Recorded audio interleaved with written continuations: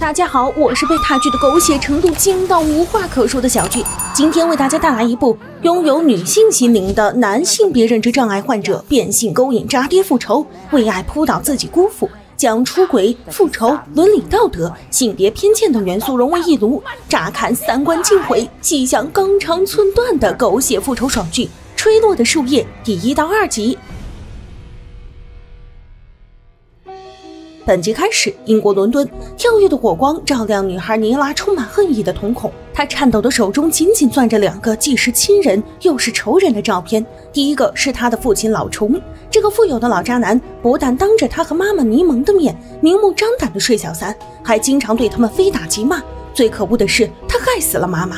妈妈本想带着尼拉逃离老虫的魔爪，重新生活，但阴魂不散的老虫却一直死缠烂打。在那个尼拉永远无法忘却的夜晚，母亲在驾驶过程中接到老虫的骚扰电话，母亲一时间被他气得分了神，完全没注意前方的车辆。突然2车相撞，车毁人亡，柠檬就这样葬身火海。尼拉将老虫的照片狠狠揉皱扔到火中，他真恨不得被烈火焚身的是他的渣爹。第2个记在尼拉复仇名单上的是他的姑姑郎荣，这刁蛮任性的富家女一身的公主病，尼拉没少被她羞辱谩骂过。她和老虫简直就是尼拉挥之不去的梦魇。在这个世界上，只有妈妈柠檬和姑父推格给过尼拉善意，而偏偏她最爱的妈妈就在即将和她开启幸福新生活时死于非命，真是好人不长命，祸害1000年。尼拉咬牙切齿地发誓，她一定要让老虫、郎荣等人尝尝生不如死的滋味。于是尼拉用母亲为她准备的全新身份从英国回到泰国，她要在这里开启她的复仇征程。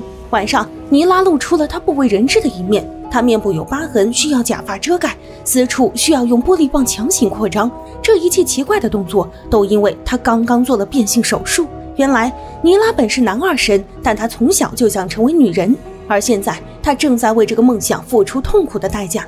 她不由想起在妈妈柠檬的支持下做手术的那段日子，他们有了全新的身份，全新的生活，只等尼拉术后恢复就可以走向光明的未来。谁料事与愿违，就在尼拉满心欢喜地等着妈妈来接她出院时，等来的却是妈妈突然挂掉的噩耗。那时尼拉顿觉五雷轰顶，既然她想要的幸福被毁得稀碎，那么害她落到这悲惨境地的人谁都别想好过。画面一转，新闻上正在播报尼拉母子遇难的消息。据报道称，尼拉的爸爸老虫是个房地产大亨，尼拉的妈妈柠檬是个名模。柠檬在8年前和老虫离婚后，带着老虫家的唯一继承人尼拉去了英国。此后国内再没有他们母子的消息，而新闻上报的是尼拉和柠檬双双身亡。这是因为尼拉偷偷做了点手脚，他将另一死者的信息改成自己，如此一来，所有人都以为他已不在人世，他便可以更无所顾忌地浴火重生。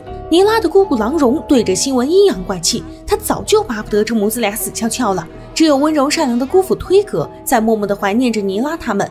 他的命运和尼拉母子一样，一直被财大气粗的老虫家族轻视着。当年推格也是一个想为自己事业拼搏的有志青年，然而他的事业在老虫兄妹眼里看来不过是过家家，多少人都想踏入豪门，从此躺平当咸鱼，但我们推哥就是有志气，就是不想吃软饭。画面一转，死了老婆孩子的老虫为他们办了个海葬仪式，用来熬有情有义的人设。然而他毫无敬畏尊重之心，老婆孩子尸骨未寒，他却左拥右抱，真情实意为尼拉他们祈福的人只有推哥。推哥手中的花瓣洋洋洒洒地飘入大海，他既为这对母子的不幸而感伤，又为这冷漠虚伪的豪门所不耻。海葬仪式完毕后，推哥完全不想在媒体面前惺惺作态，相反，老虫和郎荣在镜头面前秒变演技派，他们故作悲伤，缅怀故人。尼拉看他们那鬼话连篇的样子，气得七窍生烟。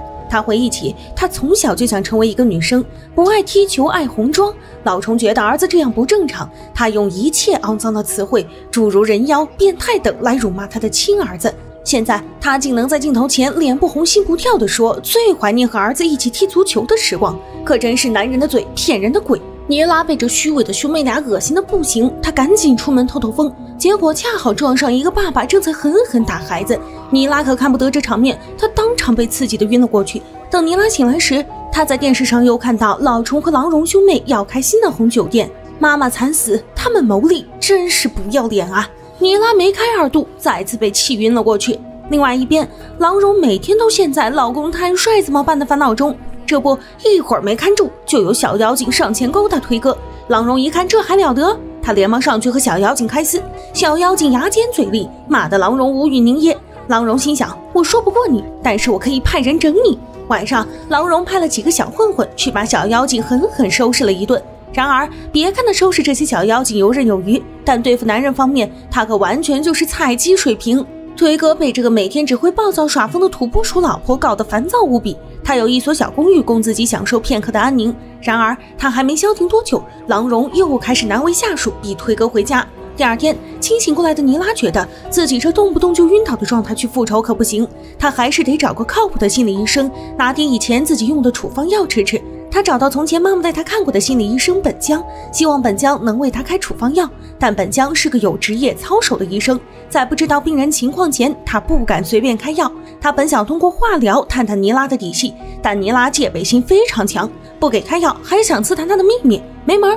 他从本江的诊所离开后，转场去老虫和郎荣的酒庄开业典礼。他远远望见老虫条件反射般浮现的童年阴影，再度让他头晕目眩。就在他差点摔倒时，刚好碰到他的白月光推哥。金风玉露一相逢，是重逢亦是初见。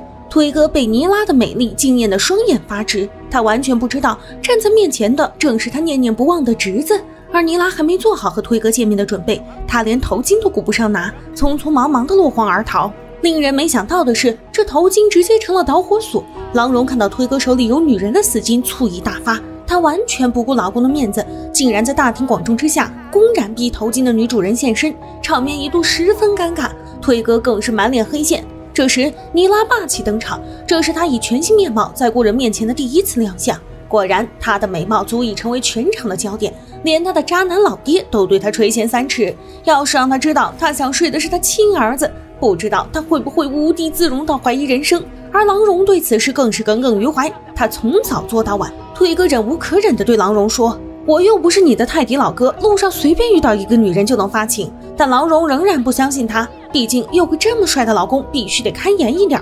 他派人24小时监视推哥，推哥有任何的风吹草动，他都要第一时间知道。画面一转，今天众人的反应让尼拉意识到她的美貌是多么有杀伤力的武器，她一定要好好利用这副皮囊。但是她目前还是需要心理类的药物，因此她再次找到本江。这一次，他向本江露出了他的真实身份。本江得癌症去世的妻子布恩和尼拉的妈妈尼蒙是好闺蜜。早在几年前，尼蒙就带尼拉来找本江治疗过。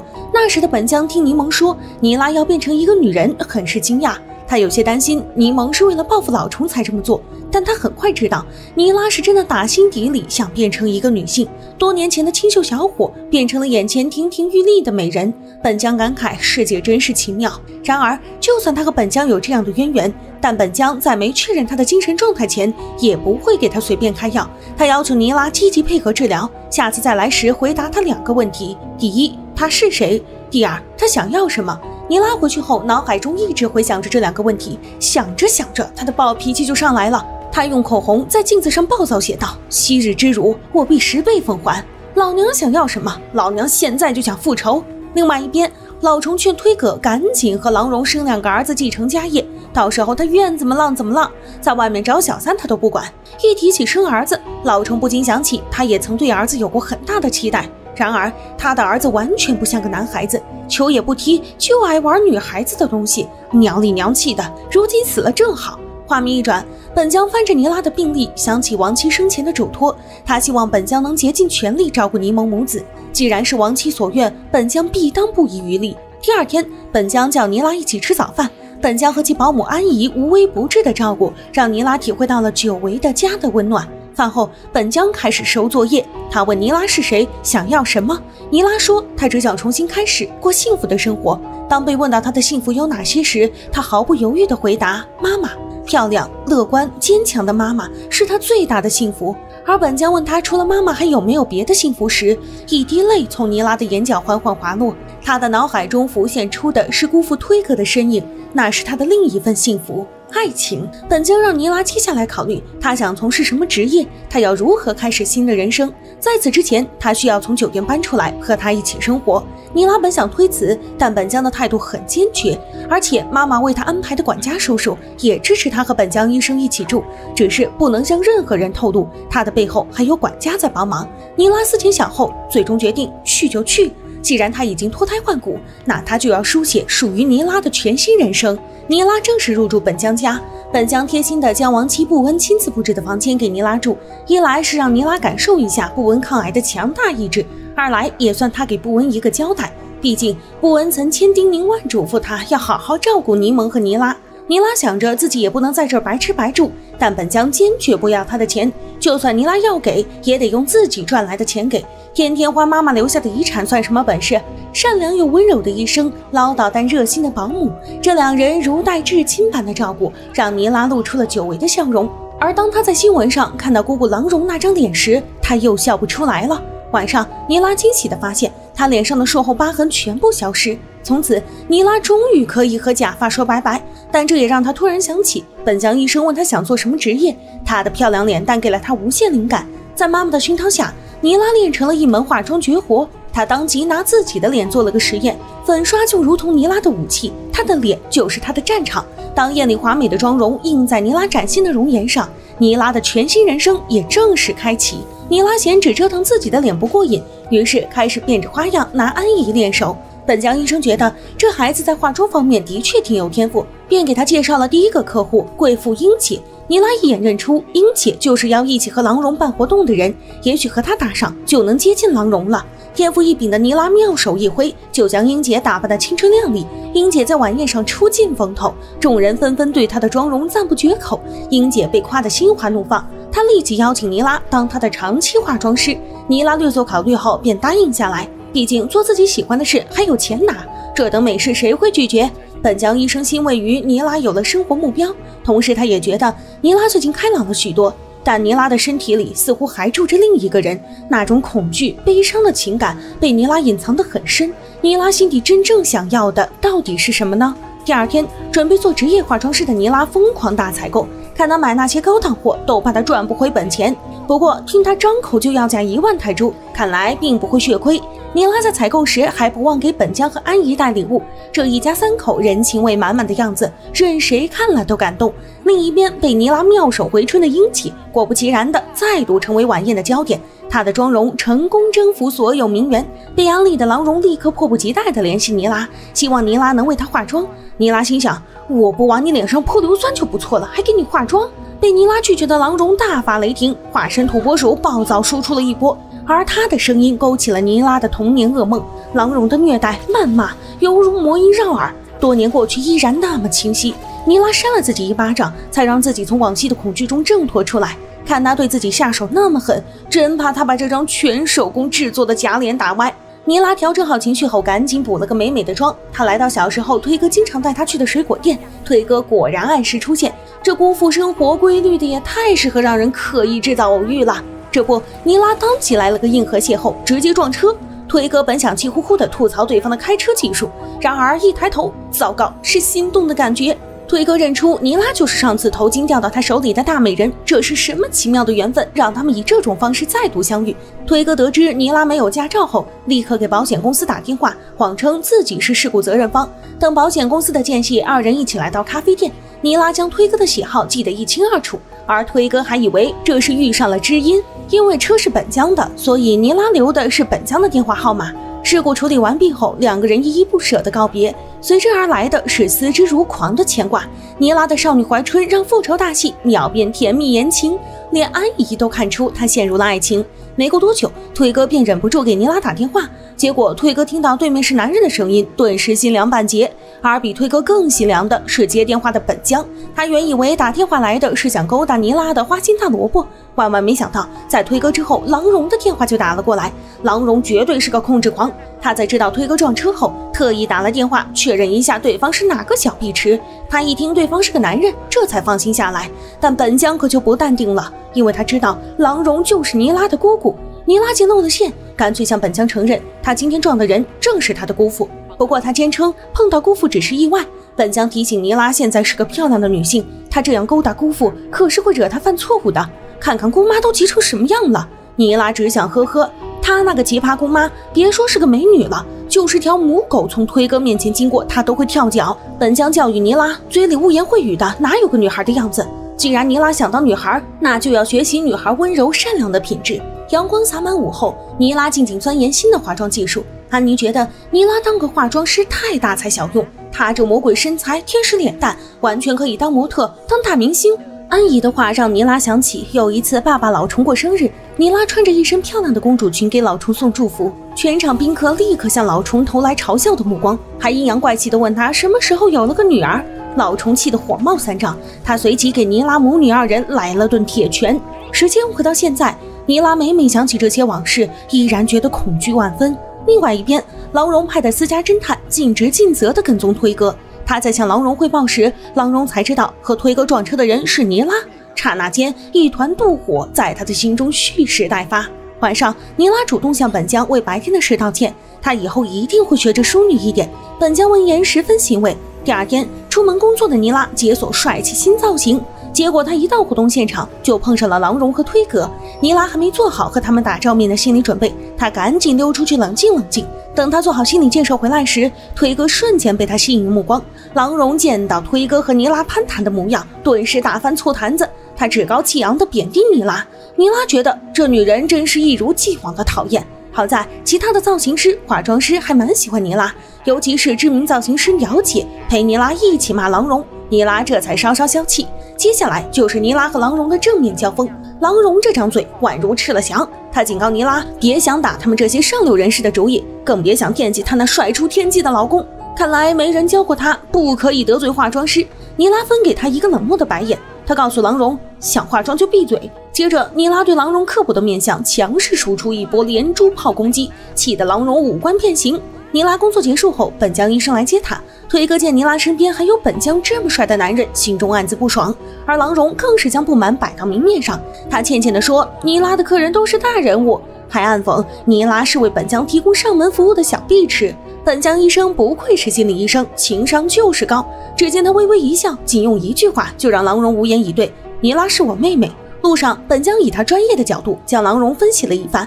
他认为郎荣这种喜欢贬低别人的习惯也是一种病，多半是因为他有心结，所以才喜欢挖掘别人的缺点。妮拉才懒得剖析他有什么心结，他只知道郎荣这种女人根本配不上推哥。不光妮拉这么想，推哥也要被郎荣的无理取闹折磨疯了。他逼问推哥私下和妮拉那个小婊子见了多少次，又是典礼头巾事件，又是交通事故，今天又见面。推哥还是那句话，我不是你哥，没那么饥不择食。本来推哥就被郎荣搞得一肚子气，偏偏又被他看到郎荣跟踪监视他的照片，这下子推哥彻底爆发。他警告郎荣，要是再敢监视他就离婚。郎荣被推哥凶得不知所措，只能吐波鼠嚎叫一番发泄发泄。推哥到自己的私人公寓独处时，脑子里都是妮拉的身影。看来郎荣这次真不算无理取闹，推哥这是动了真心了。一种相思，两处闲愁，同样陷在相思之苦里的还有妮拉。妮拉每天都能听到安怡哼唱《尝试爱情》这首歌，这让妮拉很想去找一找这首歌的唱片听听。本江为她介绍了一家唱片店，妮拉找到这首歌时才发现原唱比安怡唱的更加缠绵悱恻。好巧不巧，推哥也来到这家唱片店，婉转悠扬的歌声吸引了他的注意。他顺着歌声寻去，蓦然回首，妮拉和推哥又偶遇了。邂逅妮拉的推哥完全丧失表情管理能力，梨窝都要飞到天上去了。这帅哥看上去一本正经，说起情话来竟是一套一套，又是为妮拉买唱片，让妮拉一听唱片就能想起他，又是暗示妮拉请他喝咖啡，增加交流机会。妮拉遭不住，便答应了推哥的邀约。推哥得知妮拉芳龄22后，不由怀念起他可爱的大侄子，要是他的侄子尚在人世，也该有妮拉这么大了。大侄子本侄妮拉见推哥如此惦念自己，感动之情无以言表。推哥这段位真是高，几句话就让妮拉破大防。餐后，推哥恋恋不舍地送妮拉离开，他多希望能和这大美人多多约会，但妮拉提醒他，这行为对于他这种已婚人士来说不合适，除非是偶遇，否则他们还是各自安好吧。另外一边，郎荣向哥哥抱怨，推哥竟然拿离婚威胁他。老虫最是知道自家老妹是个什么德行，推哥想和他离婚太正常了，尤其是像推哥这种高度重视个人隐私的人，郎荣竟还敢派人跟踪他，这不是上赶着往枪口上撞吗？郎荣其实也想对推哥管得松一点，但妮拉那个小婊子一看就不简单。老虫一听和推哥最近来往密切的是他念念不忘的高贵大美人尼拉，双眼瞬间放出老色狼的光芒。他提醒郎荣最近别跟土拨鼠似的，否则老公早晚跟人跑路。老虫这话虽然不中听，但话糙理不糙，因此郎荣听取老虫的建议，停止了对推哥的监视。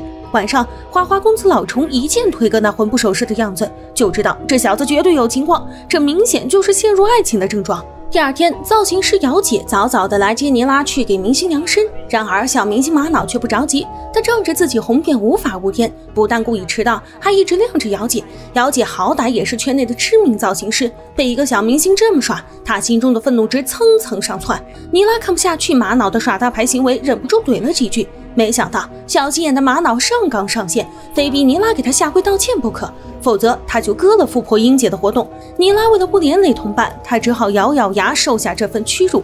但就在他打算下跪时，姚姐霸气地拦住他：玛瑙又不是神佛，跪个毛线！小明星给点阳光就真当自己可以目中无人了？姚姐让玛瑙爱咋地咋地，他们不伺候了。姚姐早就受够了这帮大牌的嘴脸，刚出道时跪着舔，红了以后作翻天，她非得治治他们这臭毛病。就凭姚姐这资源，再捧红个新人不就是分分钟的事？她立马向娱乐公司要新人，要求嘛就是体态匀称，前凸后翘。正说着，她突然看到眼前的尼拉，这不就是现成的完美人选？于是姚姐问尼拉有没有兴趣当明星。尼拉晚上认真审视了一下自身条件，她觉得自己行，怎么看都比那个玛瑙强100倍。第二天，他约姚姐见面详谈。姚姐本想用高额收入来诱惑尼拉，但尼拉霸气表示她不差钱，一辈子不工作，她照样活得潇洒。他希望姚姐帮他拿下英姐的活动，让他能够代替玛瑙走秀。姚姐也正有此意，俩人聊得正嗨，渣爹老虫突然出现。他一见尼拉便控制不住自己躁动的泰迪 DNA， 色眯眯的对尼拉动手动脚。虫哥，你冷静一点，这可是你的仔仔啊！姚姐见多了大场面，她一看老虫那德行，就知道他图谋不轨，因此她提醒尼拉离老虫这老色狼远一点。尼拉闻言，心中五味杂陈。姚姐还真不用担心这事儿，她总不能和亲爹乱伦吧？突然，画店的2幅画吸引了尼拉的目光，那正是她幼时和推哥一起画的，美好回忆漫上心头。尼拉想买下这2幅画，好巧不巧，画的主人推哥就在店里。推哥不愿浪费这可遇不可求的机会，他坚持要带尼拉去吃饭。尼拉推脱不掉，只好同意。而这一幕刚好被老虫尽收眼底，这都什么大狗血事件？推哥告诉尼拉，如果真的喜欢那2幅画，他可以将他画的那幅送给尼拉，但侄子画的那幅他要自己珍藏。尼拉闻言心中感动得要死，因此即使推哥故意带他绕远路拖延时间，他也不介意。推哥在餐桌上尽显绅士风范，在聊天时，推哥提到他是家中的独生子，爸爸是建筑师，他毕业后和朋友合伙开了一家小公司。然后就尴尬了，俩人再怎么逃避都逃不掉推哥是个有妇之夫的事实。另外一边，老虫暗戳戳提醒郎荣多给推哥点空间，就算他在外面找女人也理解。郎荣表示他也可以睁一只眼闭一只眼，但是谁都可以，就是尼拉那个小碧池不行。闻言，老虫陷入了沉默。不得不说，有时候女人的第六感真的准得可怕。郎荣这边刚说完绝对不能容忍推哥和尼拉搞在一起，恰好和推哥在同家餐厅吃饭的下属就将推哥和尼拉共进晚餐的照片发给了郎荣。郎荣又是一波惯性土拨鼠尖叫，随后他将照片发给推哥，阴阳怪气的祝他吃得愉快。推哥收到照片后立刻警惕地环视四周，怎么哪里都有那个疯婆娘的眼线。虽然被老婆监视很不爽，但推哥还是尽职尽责地将尼拉送回家。他问尼拉，他们就不能做普通朋友，经常见面聊聊天？尼拉反问道，你看咱俩可能只做普通朋友吗？尼拉回到家后试探性地问本江医生，他可不可以做明星？本江觉得就凭尼拉的颜值，做什么都手拿把掐，但他提醒尼拉，如果当明星，私生活就会受到很大影响，也许这并不是他妈妈想看到的。不料这几句话直接引爆了尼拉的情绪，尼拉歇斯底里的大吼道，好啊，你们就是觉得我扭曲变态，一辈子见不得光。医生被尼拉的激烈反应搞得有点懵，他真没这个意思啊。但尼拉自小受的心理阴影太大，童年的阴暗记忆再次吞噬他的理智，将他推进无尽的恐惧中。本江医生详尽地记下尼拉的症状，想找到解开尼拉心结的办法。画面一转，郎荣想查查尼拉的底细，然而一无所获。他不由怀疑，尼拉真的是本江的妹妹吗？第二天早上，郎荣发现推哥的衣服都不见了，郎荣当即又发动了一波土拨鼠嚎叫技能。他气鼓鼓地要求私家侦探调查尼拉。侦探看着郎荣应景的绿油油套装，弱弱问道：“要是查出推哥和尼拉在一起怎么办？”还能怎么办？当然是立刻通报啊！郎荣在这边惦记着尼拉，她老公也同样惦记着尼拉。推哥为了创造更多和尼拉见面的机会，他特意为尼拉买了一台唱片机，还贴心的带着唱片机上门提供安装调试服务。这出场自带 BGM 的男人，成功虏获了安怡和尼拉的芳心，同时也触发了本江的戒心。晚上，本江提醒尼拉，推哥无事献殷勤，非奸即盗，尼拉应掌控好分寸，不要越界。尼拉可听不进去这忠告，他在推哥送的唱片机旁梦回当年，那时还是男孩子的他就已经和姑父激情满满，现在的他就不能推倒姑父吗？第二天，尼拉开始逐梦演艺圈，拍照、走秀，他全都游刃有余。看来他天生就是吃这碗饭的料。另外一边，郎荣一想到尼拉就头疼，老虫让他赶紧收拾收拾自己，否则就他这副蓬头垢面的尊容，还想挽回老公的心，做梦去吧。郎荣觉得有理，他立马将自己打扮得光鲜亮丽去堵推哥。这次他没有大吼大叫，而是装成楚楚可怜的小白兔，求推哥陪他参加英姐的活动。推哥是个吃软不吃硬的主，他一见郎荣那可怜巴巴的样子，便软下心来答应了他。活动当天，郎荣向推哥要亲亲鼓励，谁知被尼拉撞了个正着，推哥顿时方寸大乱，他赶紧追上去给尼拉来了个壁咚。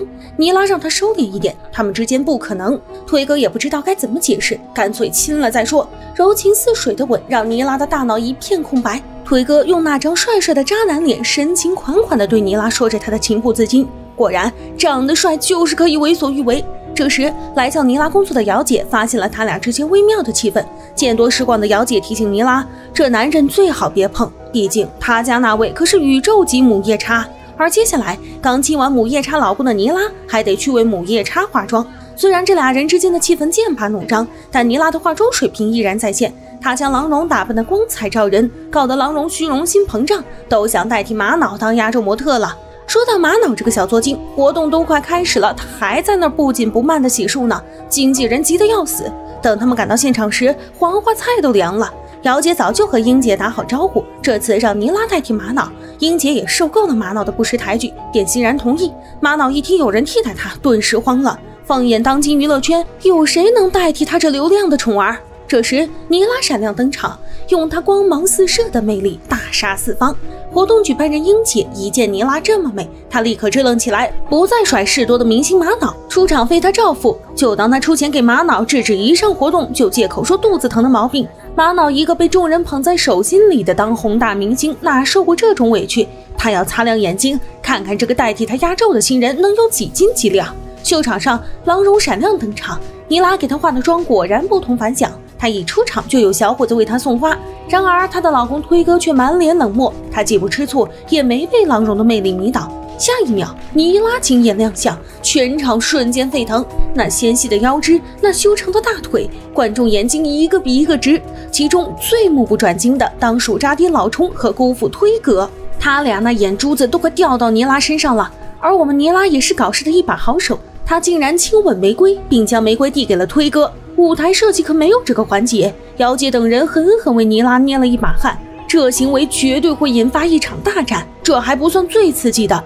只见推哥轻轻接过玫瑰，在玫瑰上印下勾魂一吻，一个赶地，一个赶接，这俩人不要太带感。郎荣被气得发出土拨鼠尖叫，他指着尼拉鼻子大骂他是勾引人妇的贱人。尼拉看姑姑这副气得要死的模样就痛快，他故意火上浇油地说道：“我递了，你老公也接了，这就是郎有情妾有意，你说气人不气人？”郎荣气得头顶直冒烟，他抄起一杯水就往尼拉身上泼，让他别指望野鸡能变凤凰。尼拉这辈子最烦被人瞧不起，黑皮化妆师白东也因变性受尽了世人白眼，他完全理解尼拉的心情。俩人正抱团取暖之际，姚姐出现，让他俩少在这儿哭唧唧，把这口恶气出了才是正事。到时候把尼拉被郎荣泼水的衣服送去最贵的干洗店清洗，再把账单狠狠甩在郎荣脸上。姚姐虽然是个护短的人，但她三观正的没话说。她告诫尼拉，虽然她希望尼拉大红大紫，但她并不希望尼拉靠当小三上位。另一边，郎荣的土拨鼠尖叫响彻云霄，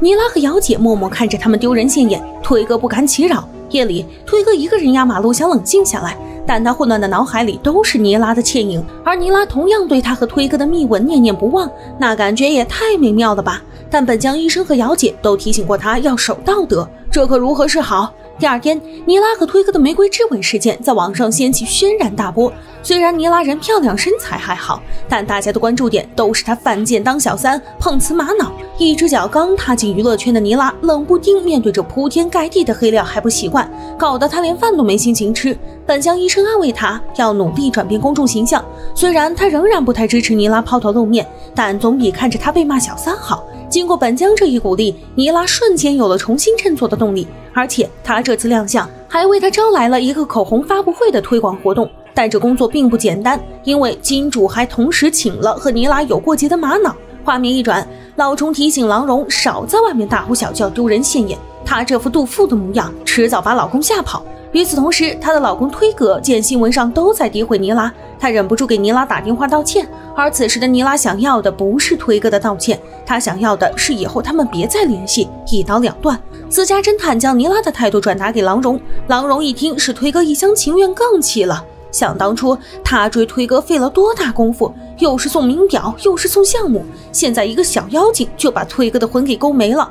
郎荣越想越憋屈，而他的大哥操作就比较彪悍了，他开门见山地问推哥和尼拉有没有一腿，推哥要是不上，他可就上了。冲哥，你真的旺仔牛奶喝多了吧？晚上，尼拉和本江说他想搬出去住，本江是何许人也，他一眼看穿尼拉的小心思。他告诉尼拉，想当明星他不反对，但他想和姑姑抢男人，那他绝对不赞成。尼拉委屈的和管家叔叔哭唧唧，要是妈妈还在人世，不知道会不会支持他。第二天，老虫邀请尼拉当公寓代言人，并请尼拉参加他的化妆舞会。尼拉趁这个机会想好好恶心他这渣爹一把，于是他故意将自己打扮成男人出席，万万没想到老虫竟然迎难而上，连这种装扮的尼拉都不妨碍他动手动脚。尼拉被老虫搞得直犯膈应，他赶紧去洗手间躲一躲，谁料缘分就是这么奇妙，连上个厕所他都能和推哥碰到。推哥是老虫公寓的设计师，老虫这次叫推哥来，就是想暗戳戳的提醒推哥别打尼拉的主意，这既是保护妹妹的婚姻，也是满足自己的色心。老虫在尼拉身上不安分的咸猪手，差点把推哥气出内伤。此时杯中的哪里是红酒，分明是山西老陈醋。果然没一会儿，推哥就再也待不下去，他起身告辞，随后迫不及待地给尼拉打电话。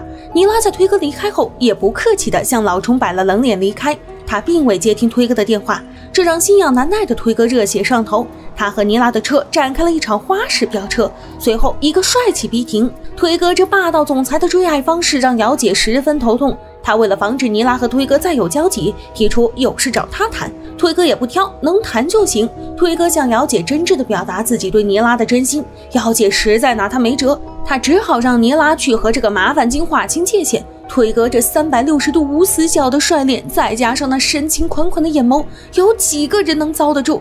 尤其当他对尼拉说想以爱人身份照顾尼拉时，简直心动指数大爆表。尼拉也几近把持不住，但最终他的事业脑战胜了恋爱脑。虽然拒绝他从小就喜欢的姑父很困难，但为了自己在公众面前的良好形象，他只好忍痛割爱。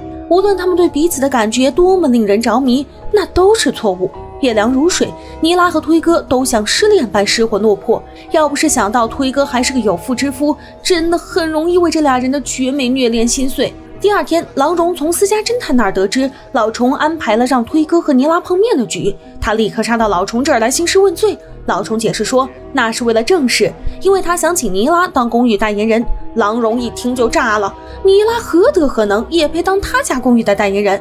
怎么着也得找个有知名度的大明星啊！老虫反驳道，大明星多贵，哪有尼拉划算？而且更重要的是，他想要尼拉。他劝郎荣想开点，他要了尼拉，推哥就要不到了，这可是两全其美的好事。但就算是这样，郎荣也不愿意，他就是不想看到那个小贱人出人头地。郎荣在哥哥那里无理取闹一波后，又装成小白兔去求推哥回家。吃软不吃硬的推哥见郎荣低眉顺眼的样子，也心软下来。郎荣这小白兔装了3秒钟都难受的要死，一离开推哥的视线，他立刻变回土拨鼠原形，发动了一番嚎叫技能。画面一转，尼拉和玛瑙一起参加口红新品发布会，仇人相见分外眼红。玛瑙满脸都是要搞事的表情，他先是对尼拉的品味狠狠拉踩，再在拍照环节和尼拉争奇斗艳，最后更是在采访时公然向尼拉挑衅。而社会稳妮姐完全不在怕的，玛瑙说自己走秀被换是不舒服，妮拉直接戳穿他就是耍大牌，俩人的唇枪舌战在网上引发热议。但比起这俩人的矛盾，大家更关心的是玫瑰之吻事件。妮拉解释说，当初就是一个新娘主题要求递花，她的花是随便递的，她才没有多余的时间去破坏别人的家庭。至于郎荣为什么大吵大闹，那更是与他无关。本江医生看过妮拉的采访后，他觉得妮拉的回答还算得体，就是态度太挑衅。看来妮拉以后在镜头前还要多多练习隐藏自己的情绪。果不其然，网上的评论都在说妮拉太强硬，啥也不是，哪里比得上多期发展的玛瑙。一生要强的妮拉立马给姚姐打电话，表示自己唱歌、跳舞、表演通通都要学。姚姐告诉她学可以，但是先看看档期。妮拉这一瞧，双眼瞬间放光，她的档期竟然满满当当，又是 MV 又是电视剧，没想到自己竟然走了黑红路线。此后，妮拉的生活开始忙碌起来，MV、跳舞、唱歌、美妆全面拿捏，粉丝数直线飙升。推哥也默默关注了妮拉，但他想到妮拉那晚绝情的话语和郎荣低三下四求他回家的样子，最终他决定还是回家陪老婆吧。郎荣一见推哥回家，开心的简直要上天，他立马迫不及待地发合影秀恩爱。而这照片被妮拉看到后，妮拉觉得十分不爽，她人一暴躁起来，走路都带风，一不小心撞到了麻烦精玛瑙。玛瑙明明就是摔倒了一下，啥事没有，但他偏要上纲上线，说自己受伤参加不了剧组的拍摄。那个剧组可是圈内大人物地审投资的，这要是得罪了地审，姚姐一定没好日子过。妮拉得知这个消息后，十分担心自己闯的祸连累到姚姐，于是她背着姚姐来找地审，表示是她撞伤玛瑙，因此她会承担地审的所有损失。地审一听，小瓜娃子口气不小，他这边正对妮拉吆五喝六，姚姐突然霸气登场。只见他未见其人先闻其声，妮拉是我的人，这一句话喊得气场十足，现场气氛瞬间焦灼起来。别看姚姐和地审一副针尖对麦芒的模样，等其他人一离开，这俩货立刻表演一个川剧变脸。原来姚姐和地审是好姐妹，刚才那霸气侧漏的样子都是装逼给别人看的。姚姐刚去医院看过玛瑙，玛瑙分明屁事没有，偏在那儿矫情。地审了解了情况，他决定好好收拾收拾玛瑙。没想到第二天的玛瑙竟然出奇的乖，这倒是让地审省了一番力气。其实哪里是玛瑙转性，分明是他有个操碎心的经纪人求爷爷告奶奶，才让玛瑙这次收敛了一点。但小肚鸡肠的玛瑙一心想搞死妮拉，他去找到自己的狗仔学长欧哥，希望欧哥深度挖一挖妮拉的黑料。晚上，推哥正在这儿犯相思病呢，郎荣过来就是一顿睡裙诱惑。虽然郎荣这身材够惹火，但推哥完全提不起兴趣，他一见老婆脱衣服就头痛，难怪郎荣怨气这么大，原来是因为夫妻生活不和谐。他看得出来，推哥人在曹营心在汉，看他不撕了勾走推哥心的小妖精。画面一转，老虫说过要请妮拉当公寓代言人，却没下文，这让姚姐很郁闷。正所谓知父莫若子，妮拉明白以老虫的性格，得给他找点刺激才会办事。于是姚姐安排妮拉去陪能和老虫分庭抗礼的老贝打高尔夫。老虫果然被刺激到，尤其是他看到妮拉和自己儿子如出一辙的打球姿势后，心中更是七上八下。他问妮拉要不要和他开启2天3夜的香港之旅，妮拉满脸不屑，你以为有钱就什么都能买到？老贝也是助攻的一把好手，他对妮拉十分满意，还故意向老虫打趣道，打球就是要带妮拉这样的妹子才有面子。老虫被成功激起好胜心，他立马约妮拉谈公寓代言合约。果然像老虫这种自恋的男人，就是受不了别人和他争。然而别看妮拉白天意气风发，一到晚上，那些被人贬低歧视的记忆又如潮水般席卷而来，将妮拉折磨得痛不欲生。第二天，狗仔欧哥将妮拉和大老板老贝、老虫打球的料报给了玛瑙，这可是小明星傍大款实锤。另外，欧哥还查到本江医生和他妻子都没有妹妹，看来妮拉的身份有点东西。待时机成熟，欧哥准备好好放一波猛料，搞臭妮拉。另外一边，妮拉按计划去和老虫谈合约，老虫还是一如既往的油腻，不断对妮拉动手动脚。妮拉遭受不住来自亲爹的咸猪手攻击，便一个人出去散散心。根据妮拉独行必与推哥定律，这次妮拉也毫不意外地碰到了公寓设计师推哥。推哥借着带妮拉参观公寓的名义，把人往房间里带。人家想你呢，这种骚话他张口就来，猛男撒娇最为致命，妮拉险些遭不住。还好姚姐及时把他叫去拍照片，投资商代理商们都对妮拉的形象很满意。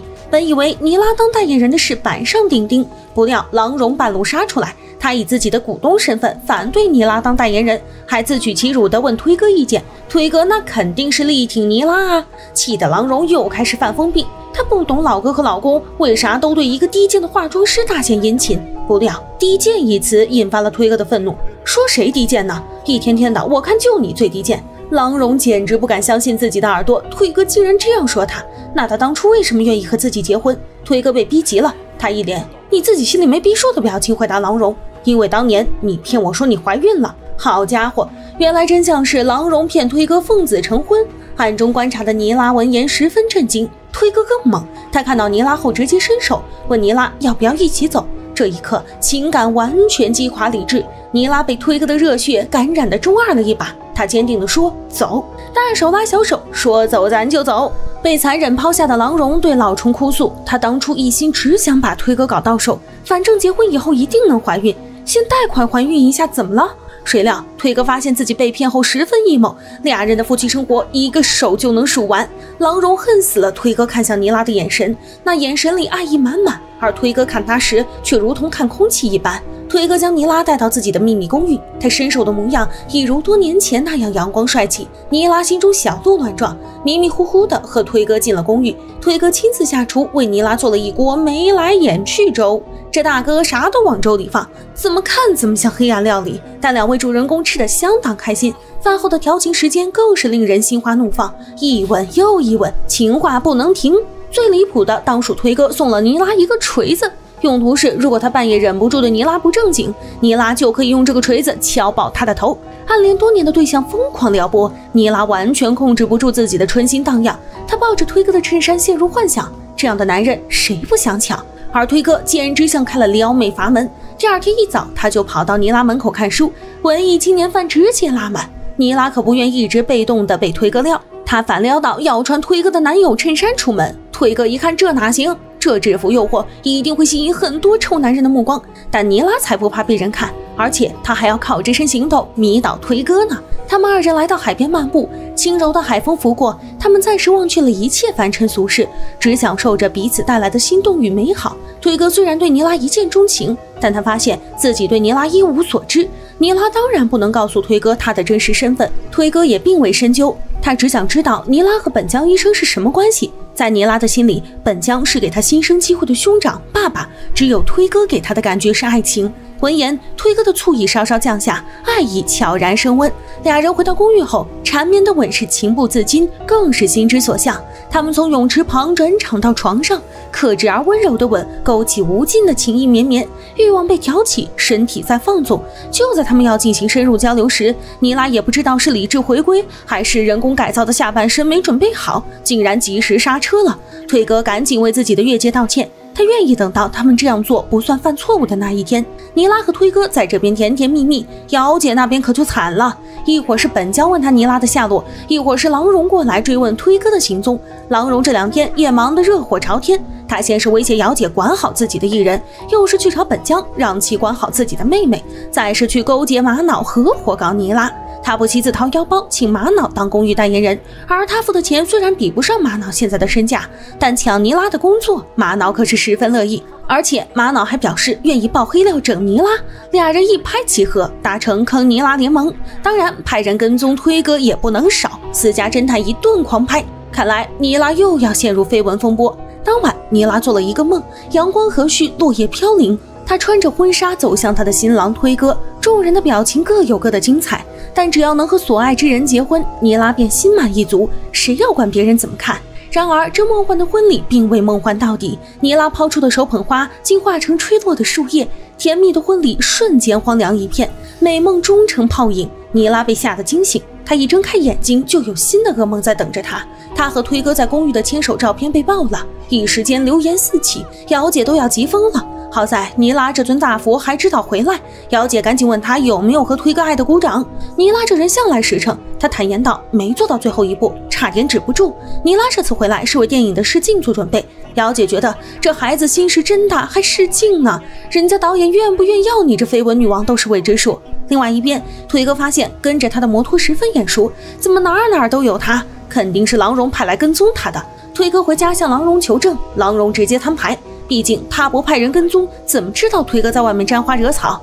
推哥被气得青筋暴起，行，你跟踪我离婚。老虫一听推哥想离婚，连忙劝他别激动，离婚还得分财产，何苦闹离婚呢？喜欢就在外面养小三呗。推哥虽然渣，但也没渣到这个级别，他要堂堂正正的追寻真爱。至于养小三、抢财产，他才没兴趣。推哥的态度让老虫不由想起死去的前妻，他搞不懂为什么这些人为了所谓的忠诚、真爱，愿意放弃一切。推哥将自己被狼茸跟踪的事告诉尼拉，让尼拉一切小心。这时，白东给尼拉带来了一个好消息，导演不在乎绯闻，同意让尼拉试镜。乱七八糟的绯闻就用实力来击碎吧。尼拉全身心投入到试镜准备中。然而，尼拉在上场前心魔再次发作，昔日所受的侮辱、怒骂让尼拉陷入巨大的痛苦中。她努力压制住汹涌的情绪。过了一会儿，她终于调整好心态，她潇洒地抹去泪水，眼神中充满了霸气的坚定。那些瞧不起她的人，早晚会被她踩在脚下。蓄势待发的尼拉气场全开，她直抵人心的演技深深打动了导演团。看来这次拿下角色的希望非常大。尼拉试镜后，姚姐将她送回家，不料暗中突然窜出几个彪形大汉，尼拉差点被绑架。好在管家叔叔彭叔及时赶到。彭叔不但办假证厉害，还是个练家子，他3下5除2就撂倒了几个不讲武德、搞偷袭的混蛋。尼拉这才有惊无险。尼拉回到家后，迎面而来的是本江医生劈头盖脸的怒骂。尼拉顶着本江亡妻的姓氏，竟敢在外面和姑父乱搞，惹得人家老婆都找上门来了。尼拉刚遭遇惊魂一刻，又受到这番责骂，哪里受得了？他向本江医生反驳道：“姑妈老公不爱他，关我屁事！再说又不是我想用你老婆的姓，这些都是你硬塞给我的，现在反过来骂我。”尼拉越想越气，他不想再任由狼茸欺负，决心反击。画面一转，本江既然管不了尼拉，他就去劝推哥放手。谁料推哥和尼拉一样执迷不悟，他口口声声说爱尼拉，为了尼拉他愿意和狼茸离婚，但本江觉得他的爱太自私，会害了尼拉。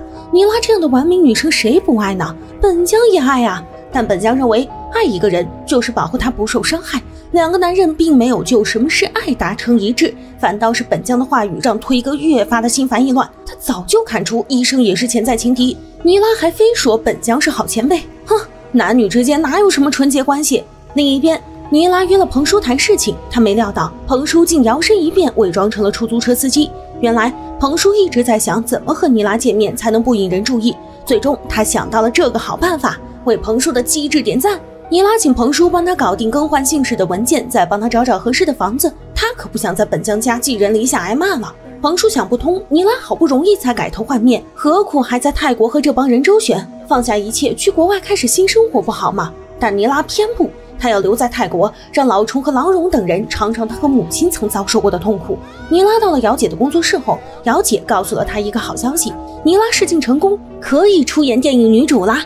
但在进行下一步工作之前，姚姐希望尼拉能对她敞开心扉，她需要知道尼拉的一切，包括尼拉身上整过哪些地方，和谁有过爱的鼓掌，她全都要掌握。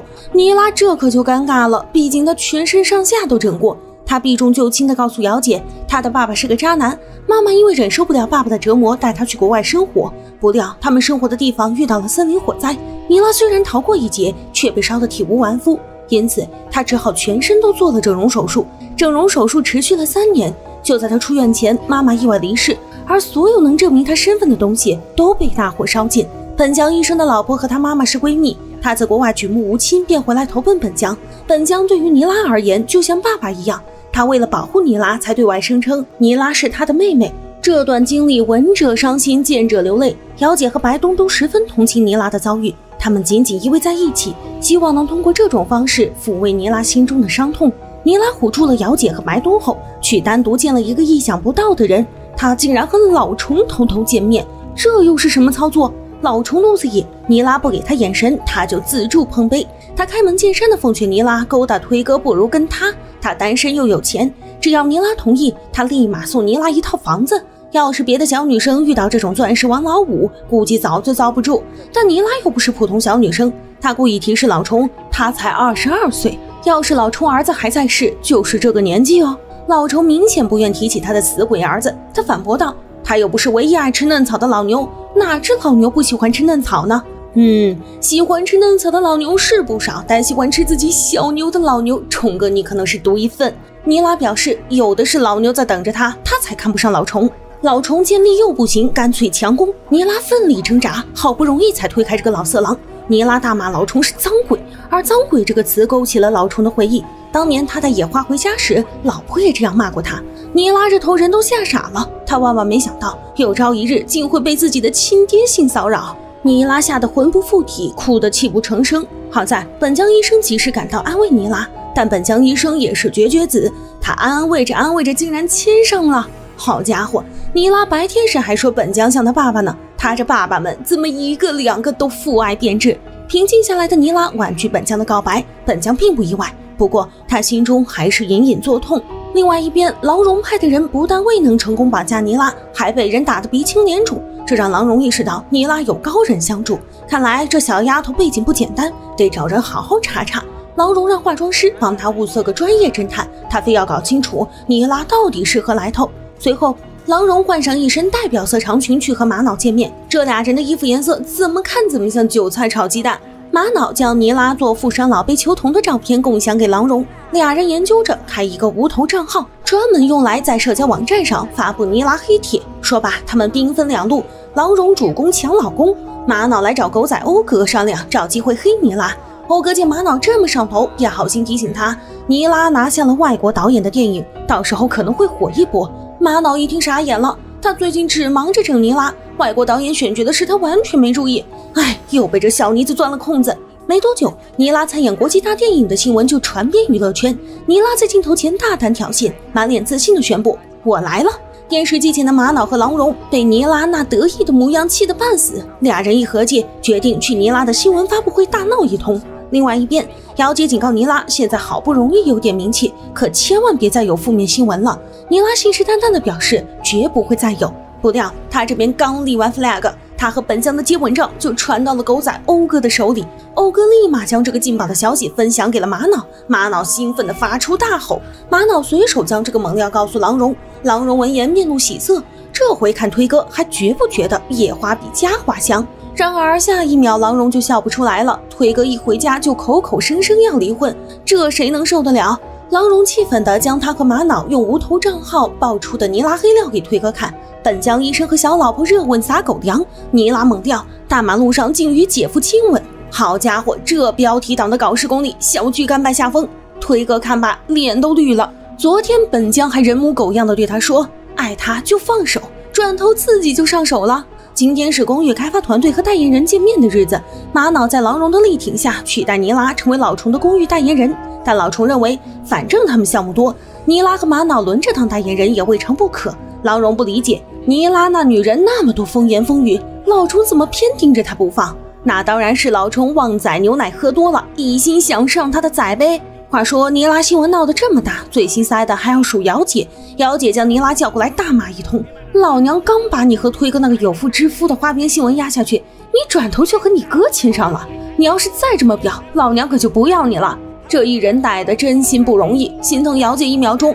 话虽这么说，但该公关还得公关。姚姐约了本江谈对策，本江为了洗白尼拉做什么都心甘情愿，但尼拉却不愿意向来不问世事的本江为了他扯进这些乌七八糟的风波。姚姐就看不惯尼拉这表里表气的做派，本江要是不想惹麻烦，就不该招惹尼拉。说到底还不是他活该。尼拉这工作刚有点起色，就一天到晚的招蜂引蝶，姚姐真想撒手不管。尼拉从姚姐的泼妇骂街里看得出，本江医生出面澄清是目前唯一的办法。夜幕降临，霓虹闪烁，尼拉的心中满是愧疚，她向本江发了道歉短信，背锅侠本江深情地回了个我愿意。第二天，本江召开了记者发布会，他承认一切都是他的单方面行为，和尼拉无关。此外，他会追究偷拍、散布、转发照片者的法律责任。本江此举毁了自己的名声，但保住了尼拉的形象，连白东都忍不住感叹：本江真是绝世好老公。狼荣看到新闻后就坐不住了，竟然就这样让尼拉逃过一劫，他得赶紧约玛瑙讨论下一步该怎么整尼拉。画面一转，尼拉明白这铺天盖地的黑料，莫名出现的黑帖肯定和狼荣脱不了干系。既然狼荣能跟踪他，那么他就派彭叔去跟踪狼荣。彭叔是真不愿和尼拉在这儿瞎折腾，他想起尼拉小时候向他撒娇掉头买东西的场景，那时还有尼拉妈妈给他指令。现在呢，他到底该不该任由尼拉任性妄为呢？这天，狼荣去找玛瑙，彭叔按照尼拉的指示偷偷跟上去。他发现郎荣进了一辆白色的车，他赶紧找人去查车主信息。车上，郎荣问玛瑙接下来该怎么办，他还想继续看妮拉出丑呢。玛瑙神秘一笑，给他看了几张劲爆照片，竟然是老虫调戏妮拉的照片。虽然郎荣想搞垮妮拉，但毕竟家丑不可外扬，他花高价买下这些照片，回家向老虫兴师问罪。本将因为和妮拉纠缠不清，都已身败名裂，他这老公和老哥就不能收收心，离妮拉这个小妖精远一点吗？老虫看到照片后一时十分震惊，他惊叹道：现在的狗仔怎么这么厉害？画面一转，妮拉的电影发布会正式开始。面对记者的提问，妮拉回答得游刃有余，一场活动顺利地进行着。突然，有人给妮拉送了一束金花，在泰语中，金花和婊子同义，这分明是来挑事的。一时间，现场火药味十足，大家都想看妮拉如何收场。只见妮拉霸气收下金花，她表示不会在意任何谩骂，并对着镜头来了个迷死人的 wink， 同时自信地放话：妮拉来喽！那又美又飒的模样，连郎荣的女佣都被原地圈粉。郎荣一开始还没明白金花的意思，他听女佣解释那是对妮拉的羞辱后，不由会心一笑，看来这一定是玛瑙搞的鬼，真是干得漂亮。姑姑郎荣忍不住给玛瑙发信息夸她干得好，谁料花并不是玛瑙送的，玛瑙还以为是郎荣送的呢。既然妮拉这两个最大的死对头都没出手，那这金花从何而来？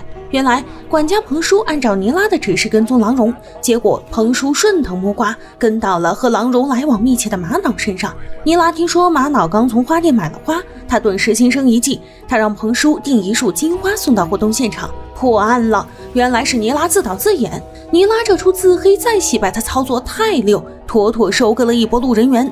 妮拉处理好了公关危机后，想起还有个男人需要哄，她立马约推哥解释她和本江医生的伪照事件。推哥一提起这事，根本无法冷静。他现在辛辛苦苦的搞离婚，可不是为了跟一个谁都能亲的女人。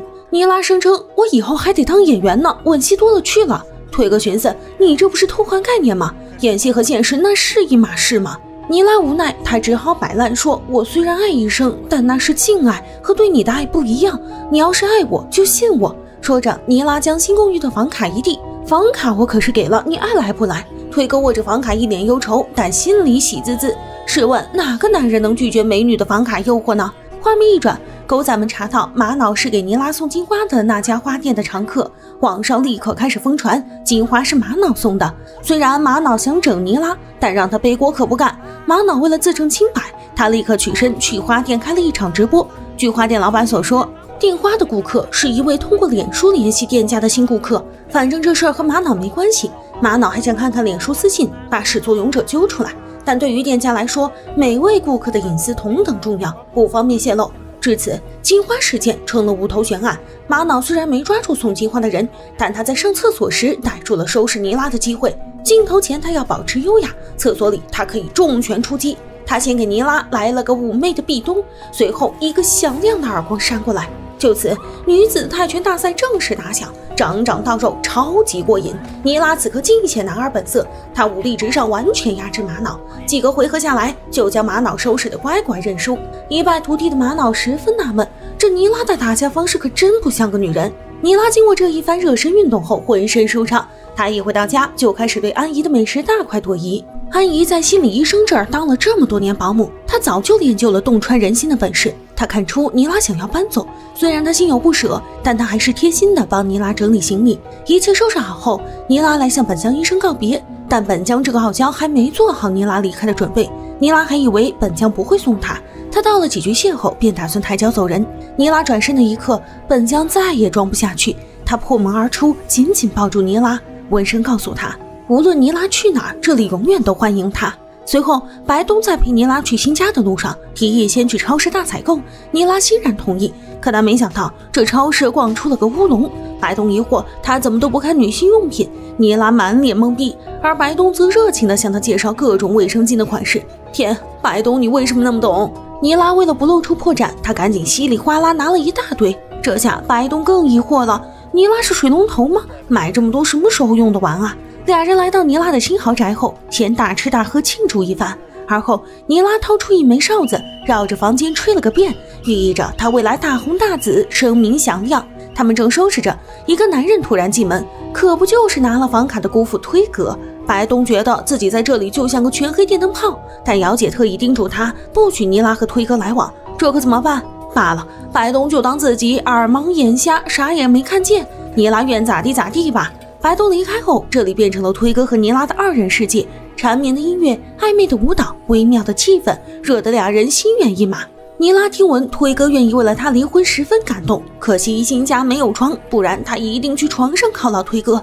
推哥立刻表示明天就去买个足够俩人快乐打滚的，但今晚没有床，推哥就先退下吧。新家的第一夜，妮拉带着对推哥的满腔爱意沉沉睡去。第二天，郎荣的化妆师前来复命，他为郎荣找到一个专业查通奸的侦探。郎荣愉悦地放话道：老娘不差钱，马上给我去查妮拉，往死里查。画面一转，推哥在这边选床垫选得十分来劲，他还亲自试试床垫的弹力效果，并时时和妮拉讨论床事喜好。妮拉仿佛沉浸在甜蜜蜜的恋爱中，一整天都心情大好。晚上，他一回家就听到调情的 BGM 已备好，看来推哥早已来到。妮拉正准备和推哥来个爱的抱抱，不料被屋内出现的男人吓了一跳。屋里的人根本不是推哥，而是老虫。原来这公寓是郎荣持股的项目，老虫在购房名单中无意间发现了妮拉的名字，于是他立刻猥琐地去向物业经理要了房卡，孤男寡女共处一室。这次他看妮拉还怎么逃。妮拉强烈谴责老虫这种龌龊行为，老虫反击道：你勾引别人老公岂不是更龌龊？既然咱俩都龌龊，不如在一起做点龌龊事吧。老虫不但有妮拉的房卡，还有公寓的监控视频，他威胁妮拉要是不从，就让大家看看天天出入妮拉公寓的推哥。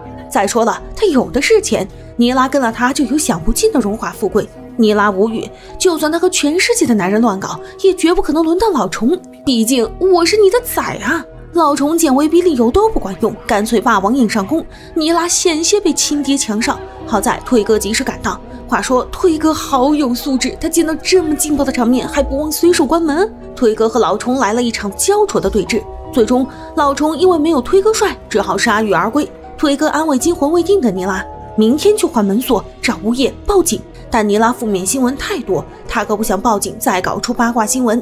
第二天，妮拉让彭叔查查这公寓的股东，他觉得生活好难，要是妈妈还在就好了。可妈妈曾经告诉过他，妮拉终究要靠自己努力。妮拉听妈妈的话，努力背台词、练演技，希望用实力征服众人。妮拉排练结束后来找本将复诊，上来就是香吻一枚。妮拉，你不要仗着自己美就到处撩啊！本将问她希望3年后的生活如何，妮拉憧憬的预想，到时候她已经斩获2项最佳女演员大奖，有名气，更美丽，没准还要结婚了。本将闻言神色微变，妮拉的目标太过不切实际，而且显然这小丫头还没做好失望的准备。几人一起吃饭时，妮拉提及新电影里会有全裸戏，虽然只是背面，但安姨一把年纪可接受不了这么刺激的东西。这时推哥来接妮拉回家，本将发现妮拉还和推哥纠缠不清，不由陷入深深的担忧。妮拉回到家后缠着推哥给她煮眉来眼去粥，妮拉撒娇的样子让推哥不由想起侄子，他喜欢叫侄子小不点，直到现在他依然时常想起小不点。他明白小不点除了妈妈以外最爱的人就是他，这就是来自姑父的自信。妮拉闻言心中五味杂陈，推哥说的没错，除了妈妈，他最爱的人依然是推哥。画面一转，郎荣和富婆英姐唠家常时差点被气晕过去，因为英姐上来就问他是不是最近夫妻生活很和谐。她看到推哥在家居店里买床，那甜蜜的小表情都快把迷人的梨窝甩到天上去了。郎荣当即满脸黑线，行啊，老公和小婊子都玩到床上去了。他立刻来到推哥的办公室里作天作地，你小子拿着老娘的钱给别的狐狸精花。推哥最烦郎荣用钱压他，他在郎荣的公司工作，可是靠自己的劳动获得的薪水。既然郎荣非要拿钱说事，那大不了老子不干了。推哥将工资卡霸气一甩，这下可让郎荣慌了手脚。他一气之下把推哥部门的员工通通炒鱿鱼。有个恋爱脑的老板是多么可怕！老虫知道后当即收回了郎荣任性的指令，他觉得男人沾花惹草很正常，玩够了自然会回来。郎荣干脆睁一只眼闭一只眼算了。郎荣和老虫这大渣男说不通，因为他就知道偏袒男人。推哥连工资卡都还回来了，这哪里像个在外面随便玩玩的样子。推哥这行为倒是老虫没想到的，他得跟这小子好好聊聊。又闹离婚又辞职，推哥这是要上天。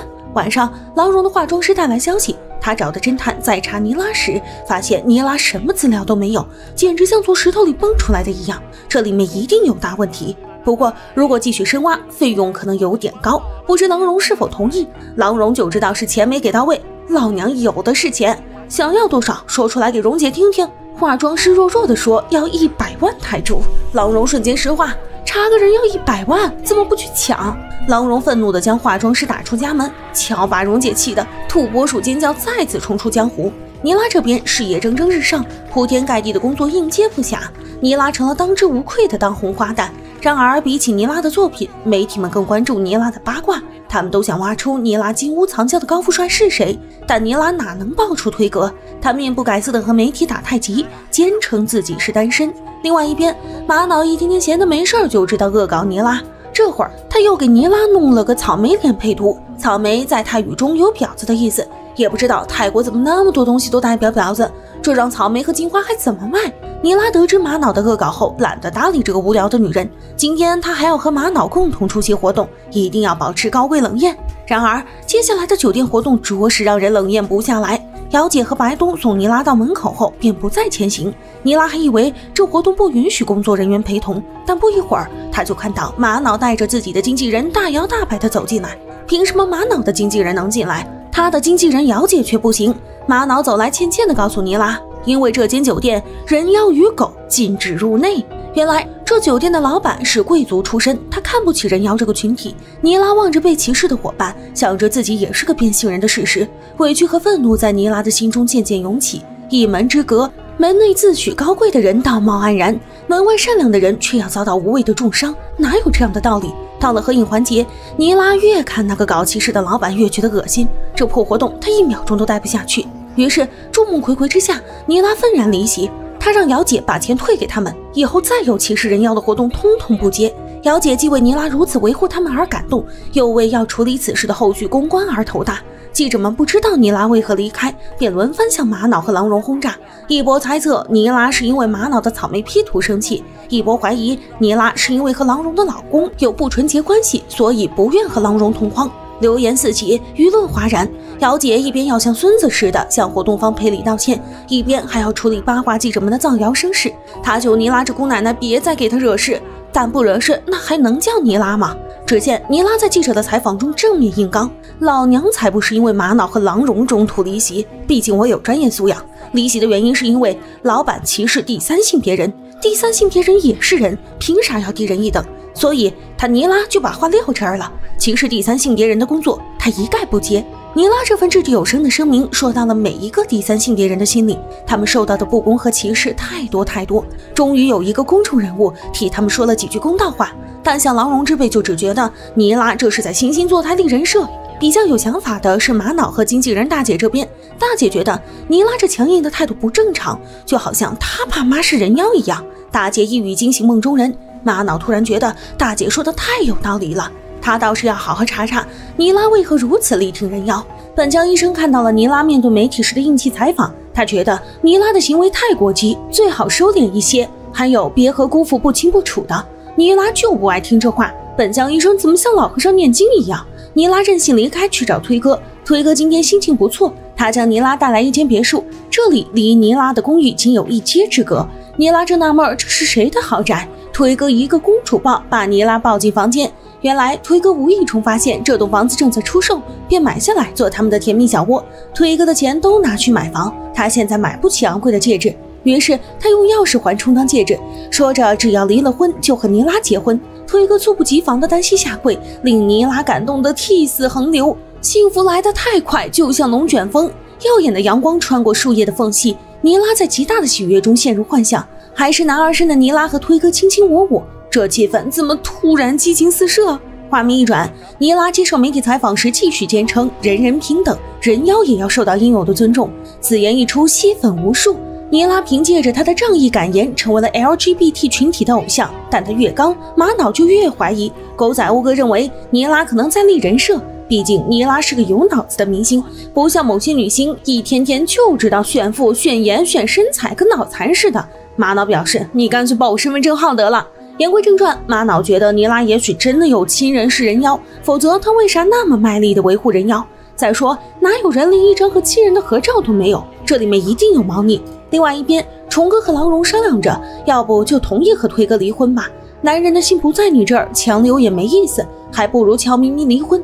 推哥照常回来工作，郎荣生育也不会受影响，皆大欢喜。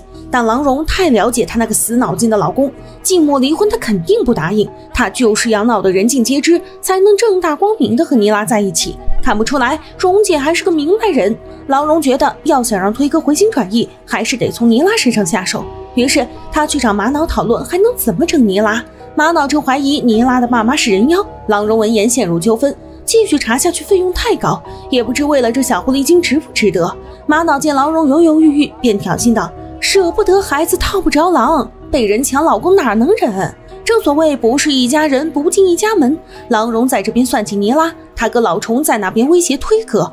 只见老虫先拿出推哥还有2年才到期的劳动合同，又拿出推哥和尼拉的暧昧照片，要是推哥不乖乖回去工作和郎荣复合，他就曝光照片毁了尼拉。尼拉这边浑然不知自己被这么多人暗中惦记，他还喜滋滋的想和姚姐去人妖吧见识见识呢。姚姐原本不想带这位大小姐去，要知道人妖吧都是在秀自己香肠的牛郎，尼拉去了成何体统？尼拉向来狂野，要是姚姐不带她去，她就自己去找香肠吃。姚姐服了这熊孩子，只好带她一起去。原本人妖吧的老板毕姐不欢迎女人进入，但力挺人妖的尼拉必须例外。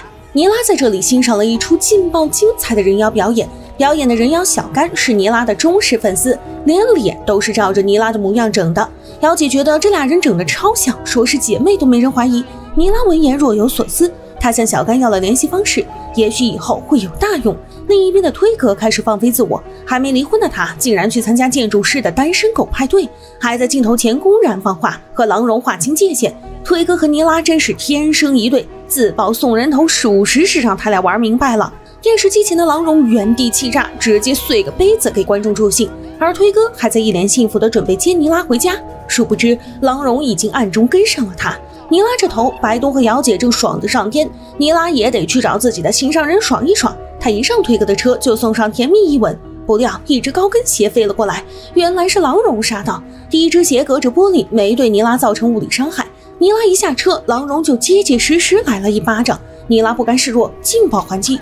推哥看这两个女人为他大打出手，赶紧抱住老婆，但奈何郎荣还剩一只高跟鞋可以远程攻击。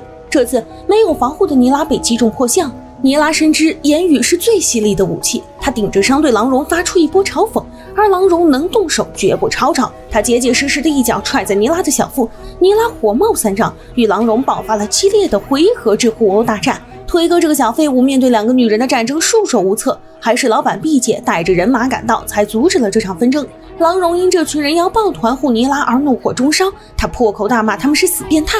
毕姐原本还给郎荣留了几分薄面，他见郎荣如此不识抬举，便不再惯着。人妖大厂一条街，也不看看谁是爹。凭毕姐的手段，在这里把郎荣灭了都能全身而退。推哥不想将事情闹到不可收拾的地步，他强行将郎荣带回家。盛怒之下的郎荣暴躁吼道：他绝不会和推哥离婚，他要让推哥永远背负出轨的骂名。还有推哥若是再和尼拉纠缠不清，他就灭了尼拉。心情烦闷的推哥独自去飙车排解忧愁。老钟和郎荣这兄妹俩怎么都拿尼拉威胁他，而且他们都是说得出做得到的狠角色。为了不让尼拉受到伤害，他到底该怎么办？另一边的郎荣平静下来后脑洞大开，毕姐为啥那么护着尼拉？难不成人妖毕姐是尼拉的爸爸？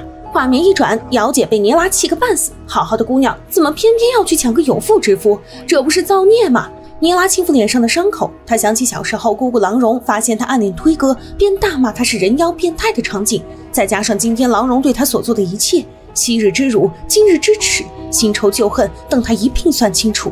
第二天，郎荣听化妆师说，毕姐在开店前是个赫赫有名的混混，他劝郎荣千万别招惹毕姐，而郎荣从化妆师这儿也得到证实，人妖真的可以当爸爸。郎荣立马命化妆师把侦探哥带过来，他这次要查查尼拉是不是毕姐的女儿，要真有个人妖父亲，尼拉不胡才怪。化妆师自己就是个人妖，他听郎荣如此不尊重人妖，心头冒火。好在侦探哥够冷静，侦探哥发现尼拉的相关文件都被人处理过，对方一定是专业人士，文件可是我们强强使唤的管家彭叔做的，那必然专业。彭叔这边刚打完枪就去接尼拉，他还记得尼拉小时最爱吃的面包，对于他而言，尼拉永远是他疼爱的小少爷，所以他听到尼拉要搬去和推哥住时十分担心。尼拉在彭叔担忧的神情下来到工作室，了解帮尼拉接的新工作是去芭提雅给老虫的公寓拍宣传照。尼拉原本不愿意，但这活儿钱多事少，再加上尼拉前段时间为人妖战队被取消了不少工作，尼拉再不接活，他们3个就要喝西北风了。尼拉也知道自己给姚姐惹了不少麻烦，只得答应，但条件是别让他看到老虫。随后尼拉回到和推哥的温馨小窝后，心情大好，他摆着花束唱着歌，外卖美食桌上歌。回来的推哥第一次体会到了家的温馨，要是他能一直和尼拉过这种幸福的小日子多好。但推哥吃饱喝足后竟然向尼拉提分手，若仅是他自己被威胁倒是没什么，关键是怕老虫兄妹对尼拉下手。然而尼拉才不怕，他从小到大被这对兄妹迫害的还少吗？推哥抱着火冒三丈的尼拉，但这手段太老套，尼拉都被抱腻了。他气呼呼地回到自己公寓，化身清理大师。自己刚和推哥幸福起来，那些家伙就来阻碍，看他不找机会扫除这些碍事的妖魔鬼怪。第二天，推哥乖乖回去上班，郎荣十分得意，她这老公真是敬酒不吃吃罚酒。然而推哥只是工作，完全没有和郎荣恢复同居的打算，气得郎荣憋了一大口闷气。另一头，失恋的尼拉到人妖吧里尽情放纵，白东把她送回家后，尼拉又耍了一波一哭二唱三跳楼的酒疯。她一会儿为妈妈的死感伤，一会儿大骂自己的泰迪老爸和恶毒姑姑，他们凭什么总是伤害她爱的人？姚姐得知尼拉的状态后，赶紧叫本江医生来。本江见尼拉这副疯疯癫癫的样子也不嫌弃，就这样默默陪了她一晚上。第二天清醒后的尼拉平静了许多，但她还是对这苦逼的人生心怀不满。偏偏郎荣也来这家店买点心，俩人相见剑拔弩张，郎荣秀了一手夫妻和睦，尼拉毫不客气地戳穿推哥根本不喜欢郎荣买的那些油腻重口的食物。郎荣一听气血上窜，怎么着，我老公喜欢什么你比我还清楚，那你知不知道我老公在床上喜欢什么姿势啊？尼拉微微一笑，她向郎荣挑衅道，你离婚老娘就告诉你。郎荣忍无可忍，当即使出咖啡攻击，尼拉随手抄起蛋糕按在郎荣脸上。医生一看这还了得，赶紧拉架，但两个女人就像打红了眼的疯狗，战意正浓，见谁咬谁。郎荣嘲讽本江活该死老婆，尼拉忍不了郎荣侮辱本江，立马发动嘴炮还击，男人娶了你这样的老婆都想去死。一言不合，战事再起，两个女人再次打成一团。医生好不容易拉走尼拉，一经此战，俩人又火了。名媛与女星开启菜市场大妈式撕逼大战，女星向名媛竖中指等下饭热搜铺天盖地，看得玛瑙这吃瓜人是欢天喜地。画面一转，侦探哥展开了对尼拉的全方位调查，他又是扮成买房人去套物业的话，又是跟踪尼拉，又是收买保洁员从尼拉家里拿垃圾，一通调查猛如虎。最后他发现毕姐的确有个在人妖吧工作的儿子，但他和尼拉没有血缘关系，而尼拉最近也没和推哥来往。但有2点侦探哥觉得颇为可疑，其一是尼拉的垃圾中有很多不带血的姨妈巾，其二是有贵出天际的高端润滑剂。观众们自然知道尼拉的润滑剂是用来术后扩张，但郎荣可没有上帝视角，他一听尼拉姨妈巾上不见红，还以为她怀孕了，而润滑剂难道是那些人妖叠猫猫使用的？侦探哥很佩服郎荣的脑洞，他诚实地告诉郎荣，应该没有人妖在尼拉家里搞颜色，倒是被他拍到了几张本江出入公寓的照片。郎荣拿着照片去找玛瑙，玛瑙听完郎荣花大价钱查来的情报，这不是相当于啥也没查出来吗？不过尼拉和医生的这几张照片也许有点用，玛瑙收走照片，找机会再黑一波尼拉，而郎荣也要再接再厉，搞到尼拉和推哥彻底一刀两断为止。寂静的长夜勾起尼拉对推哥无尽的思念，推哥亦然，他们心有灵犀的在深夜来到甜蜜小窝，四目相对的一刻，他们便知道对方都无法割舍这段感情。推哥提出，既然郎荣要和他们死磕到底，他们不如私奔算了，惹不起我们还躲不起吗？但尼拉却不愿做逃兵，他认为只要他和推哥无所顾忌，他们便可以肆无忌惮的相爱，爱意绵绵，情到浓时。推哥忍不住在尼拉唇上印下轻轻一吻，他本想和尼拉更进一步，但到了床上，尼拉可是会露馅的，因此尼拉紧急刹车。尼拉回家后越想越气，他决定会毁他这个爱威胁人的亲爹。第二天，老虫一见到尼拉，他那双色眯眯的眼睛便粘在了尼拉身上，咸猪手更是不安分的乱揩油。老虫得知尼拉是为他威胁推哥而来后，十分鄙视推哥，这男人怎么还向女人打小报告？不过这不是重点，重点是只要尼拉愿意陪他睡一觉，他就放过推哥。尼拉搞不懂，世上女人千千万，老虫为何非要睡她呢？这旺仔牛奶也喝太多了吧？虫哥表示，还不是因为尼拉不顺从，男人就是这样，越得不到的东西他就偏要得到。尼拉放话，行吧，你别后悔就行。牡丹花下死，做鬼也风流。老虫信誓旦旦表示绝不后悔。于是他们约定，等尼拉完成在芭提雅的拍摄工作，他们就约，只此一次，下不为例。谁知老虫渐渐问道，那万一你上瘾了呢？看来渣爹对自己的技术很有自信。尼拉做出这个决定后心如刀绞，他回忆起曾经老虫也是个会疼人的好爸爸，他们怎么就走到了今天的父子局？过了几天，尼拉一行人来到有东方夏威夷美誉的芭提雅，碧海银沙，阳光普照。尼拉接下来的几天都会在这个风景宜人的地方度过，但除了工作和色鬼老爹的约会也是尼拉的重头戏。他一到酒店就藏好战袍，随后来化妆，谁料玛瑙竟然也在，真是不是冤家不聚头。原来因为二人都是代言人，所以玛瑙也得来拍宣传照，而且玛瑙咖位更大，拍的造型更多。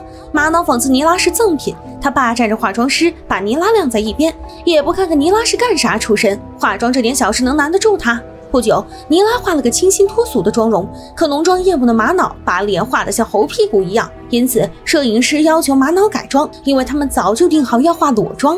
尼拉先来，尼拉拍起照来简直迷死人。然而他造型都拍完了，玛瑙还拖着迟迟不肯改妆。现在光线正好，不拍错过1个亿。尼拉见摄影师如此为难，便答应配合摄影师再拍几组。不料他们拍得正愉快，玛瑙突然杀了过来，他大骂尼拉不要脸，连他的活也敢抢。摄影师直言道，明明是玛瑙耍大牌耽误拍摄。玛瑙反击，拍不好就是摄影师的锅。不仅如此，玛瑙还大骂尼拉没父没母，没朋友没学历，就知道在大街上亲男人，毫无存在感。尼拉气得胸口剧烈起伏，白东连忙劝尼拉别在这儿听玛瑙狗叫。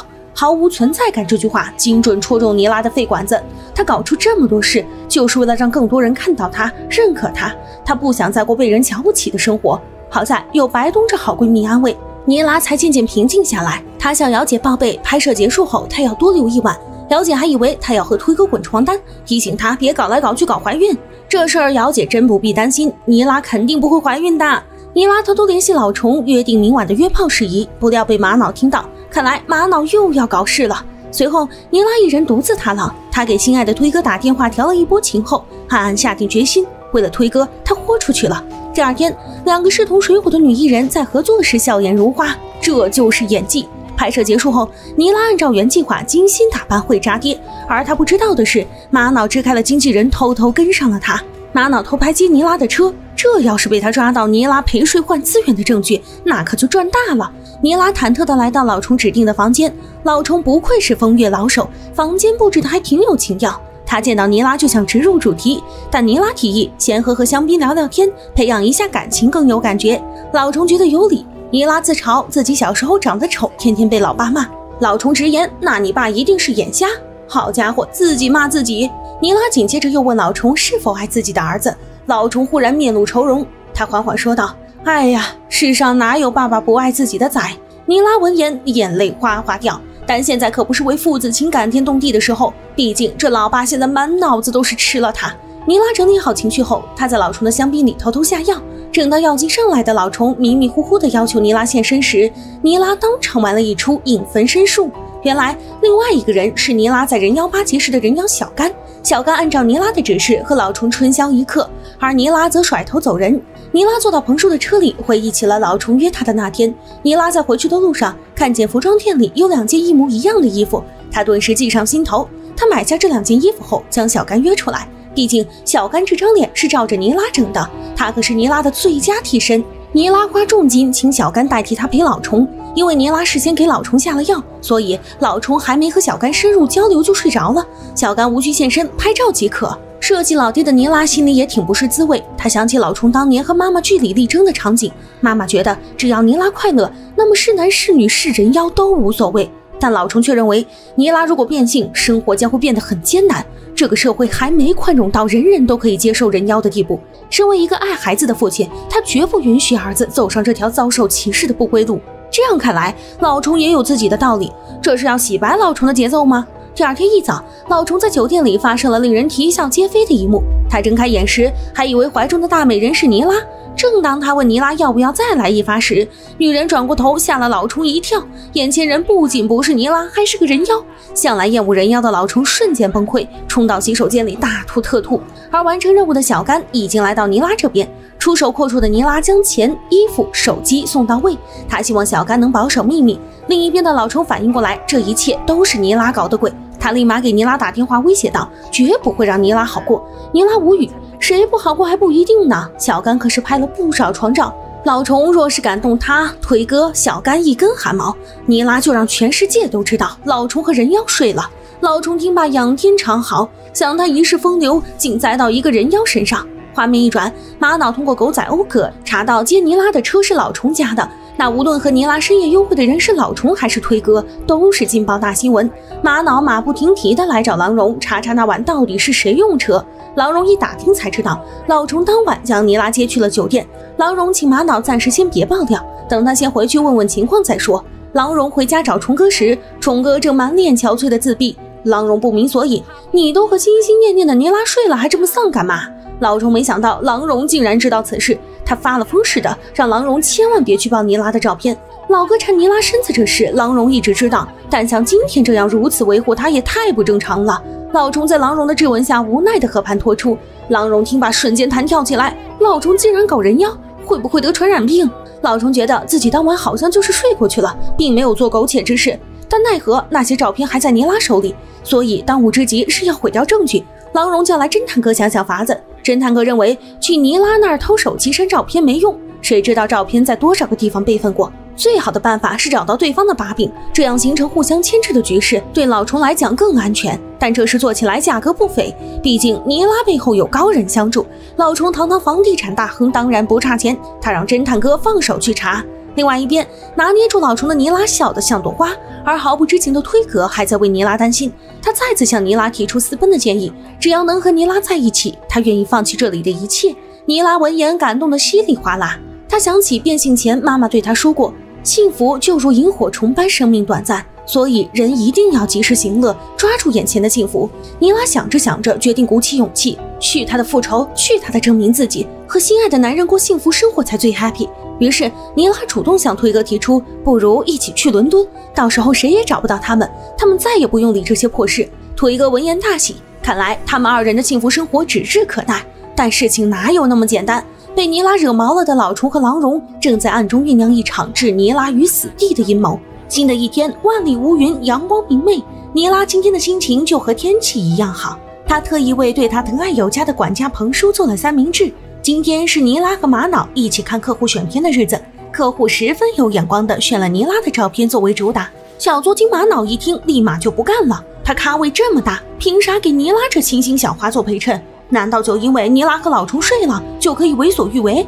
尼拉懒得听玛瑙狗叫，玛瑙的经纪人更是一头雾水。玛瑙拿出老虫派车接尼拉的照片给经纪人看，他一口咬定尼拉是在床上把大老板伺候爽了才得到的资源，等到时机成熟，他非全爆出来不可。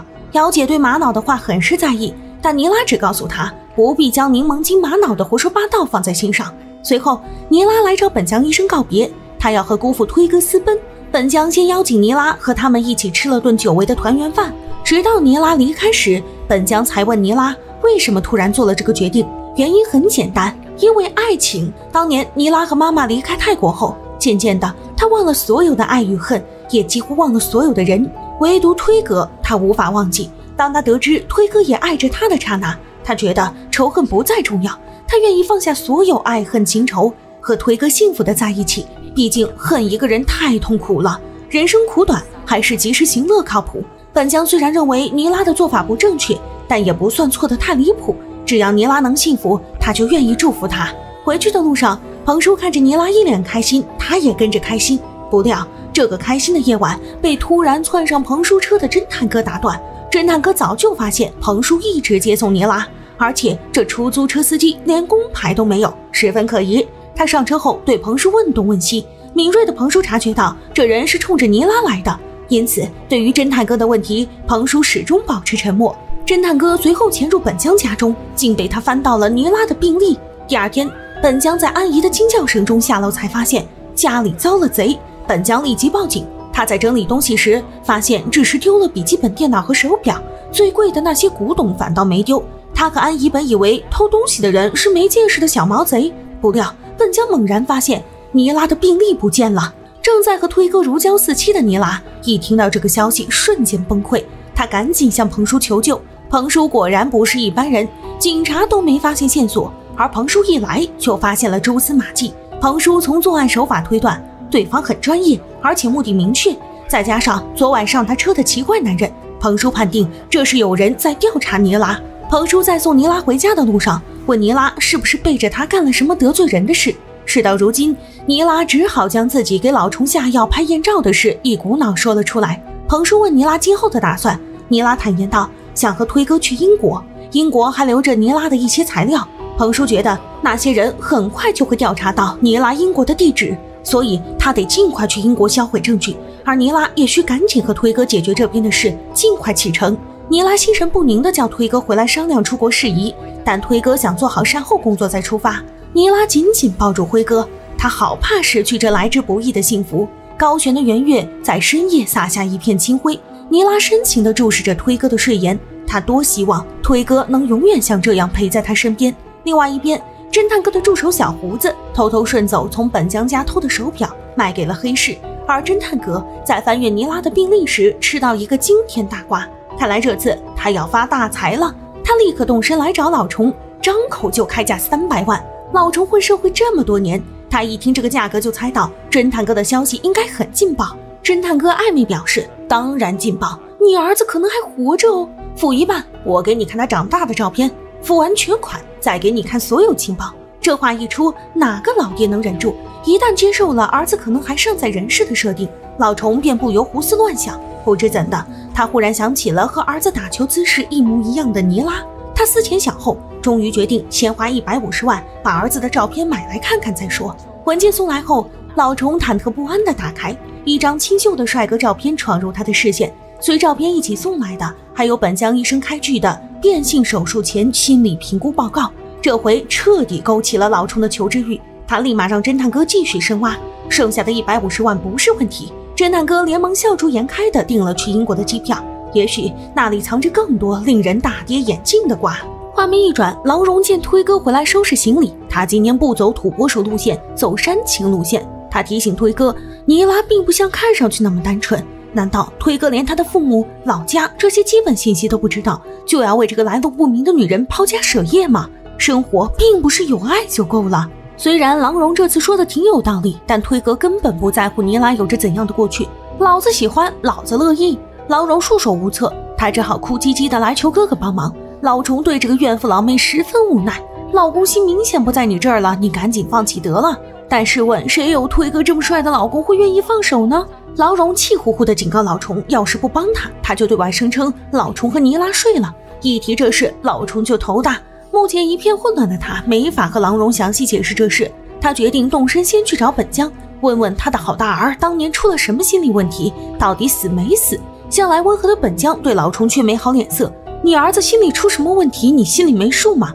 谁长期生活在非打即骂的环境中心里能正常啊？还有，你儿子是死是活都和你没关系，从你扇他耳光的那一天起他就死了。本江不愧是心理医生，他几句话就把老虫的心扎得千疮百孔。画面一转，彭叔从黑市中打听到小胡子出售了本江的手表，他立刻用自己高超的武艺去制服小胡子。小胡子哪惹得起彭家这练家子，他当即将侦探哥供了出来。彭叔根据小胡子的供述，来到侦探哥的资料室翻箱倒柜。这时他接到本江的电话说，老虫估计快发现尼拉的秘密了。彭叔觉得这事暂时不能告诉尼拉，就让他帮尼拉处理好一切吧。彭叔刚从侦探哥老巢的家中出来，就正面碰上了侦探哥，可惜还是晚了一步。彭叔知道侦探哥的下一步一定是去英国调查，因此他得赶快飞去英国阻止侦探哥。尼拉听说彭叔出国的消息后惊慌失措，没了彭叔给他底气，他一个人可怎么面对这堆烂摊子啊？而事情远比尼拉担心的更加严重。到达英国的侦探哥很快找到了尼拉整容变性的详细资料，正当他准备打道回府时，彭叔冲了出来，一个为钱，一个为主，两个站在对立面的男人打得难舍难分，从别墅到泳池怎么激烈怎么来。紧接着令人心痛的一幕就出现了，彭叔一个不慎被侦探哥勒住脖子，彭叔就这样在和尼拉的一幕幕美好回忆中停止了挣扎。侦探哥丝毫不慌，看来他杀人越货的勾当一定没少干。另外一边的尼拉心中忽生不祥之感，他担心的给彭叔打电话，却怎么都打不通。好在推哥终于带来了一个好消息，3天之后他们就出国。尼拉捏着机票喜极而泣，距离幸福的倒计时仅剩3天。画面一转，侦探哥此次英国之行满载而归，看来又可以狠狠敲老虫一笔。他去找老虫，将老虫儿子虫仔的资料和老婆柠檬的亲笔信像摆摊一样分别摆在老虫的面前。要资料先付清剩下的150万，要信再加200万。老虫现在只想知道真相，无暇搭理侦探哥的狮子大开口。他痛快地用150万换回虫仔的资料。这一看，老虫只觉整个世界都塌了。这里面的证据揭示了一个可怕的真相：虫仔不仅做了全身整容，还变成了一个女人。另一边的侦探哥回到家后，悠哉悠哉地翻着尼拉的资料，酝酿着怎么从老虫的手上撬更多的钱。这时小胡子来了，侦探哥猜得到是这小子将他的信息泄露给了彭叔，他竟然还敢自己送上门来。侦探哥当即给了小胡子一顿铁拳，呵斥他马上把偷走的东西都还回来。另一头，老虫的好奇心被虫仔的手术报告打开闸门，一发不可收拾。他再次联系侦探哥，他必须马上知道所有真相。第二天，尼拉来向姚姐和白东告别，他本想不辞而别，但姚姐和白东都与他情同姐妹，所以他决定还是打声招呼比较体面。姚姐和白东一时间都无法接受尼拉要和推哥私奔的事实。要知道，现在可是尼拉的事业巅峰期，他们好不容易才走到今天，急流勇退也太可惜了。而且最重要的是，他们把尼拉当家人一样看待，哪舍得他说走就走。3个人抱在一起痛哭流涕，即使有诸多不舍，他们也将注定分别。画面一转，小胡子弱弱的来找侦探哥还东西，不料被他意外发现了尼拉变性前后的照片，正好小胡子和狗仔欧哥是老相识。小胡子立即双眼放光的联系欧哥，就凭尼拉现在的火爆程度，他这劲爆新闻一定能卖个大价钱。欧哥一见到照片，瞬间倒吸一口凉气，他当狗仔好多年，这么劲爆的八卦还是第一次见。欧哥将照片拿给尼拉的死对头玛瑙，玛瑙一见照片就笑得见牙不见眼，这回还不搞死尼拉？但欧哥还没为这照片付钱，小胡子要价20万，玛瑙立刻表示这钱他出了，能搞死尼拉的话，区20万算什么？但欧哥仍然满脸纠结，他觉得曝光这事太损阴德，玛瑙便给他洗脑：第一，报道不需要指名道姓，只需要放出照片，闪烁其词的说某女星是变性人就行；第二，哪个明星没遭受过点小磨难？这点事尼拉都受不了，还混什么娱乐圈？虽然玛瑙说的振振有词，但欧哥还是不情不愿。不过不情愿又能怎么样？不还是得搞。另外一边，老虫被接二连三的证据冲击得头疼不已。他把儿子虫仔的整容照片给郎荣看，郎荣一开始并不明白哥哥为啥给他看这么恶心的东西，这照片上的人对自己也太狠了，全身都动了刀。直到郎荣看到虫仔的名字，瞬间变了脸色，这全身开刀的勇士该不会是大侄子吧？郎荣的疑问还没得到答案，准备宰客的侦探哥便满面春风的来见老虫。他甩出一封老虫妻子柠檬的绝笔信，问老虫要不要，要就付200万，不要他就拿去烧了。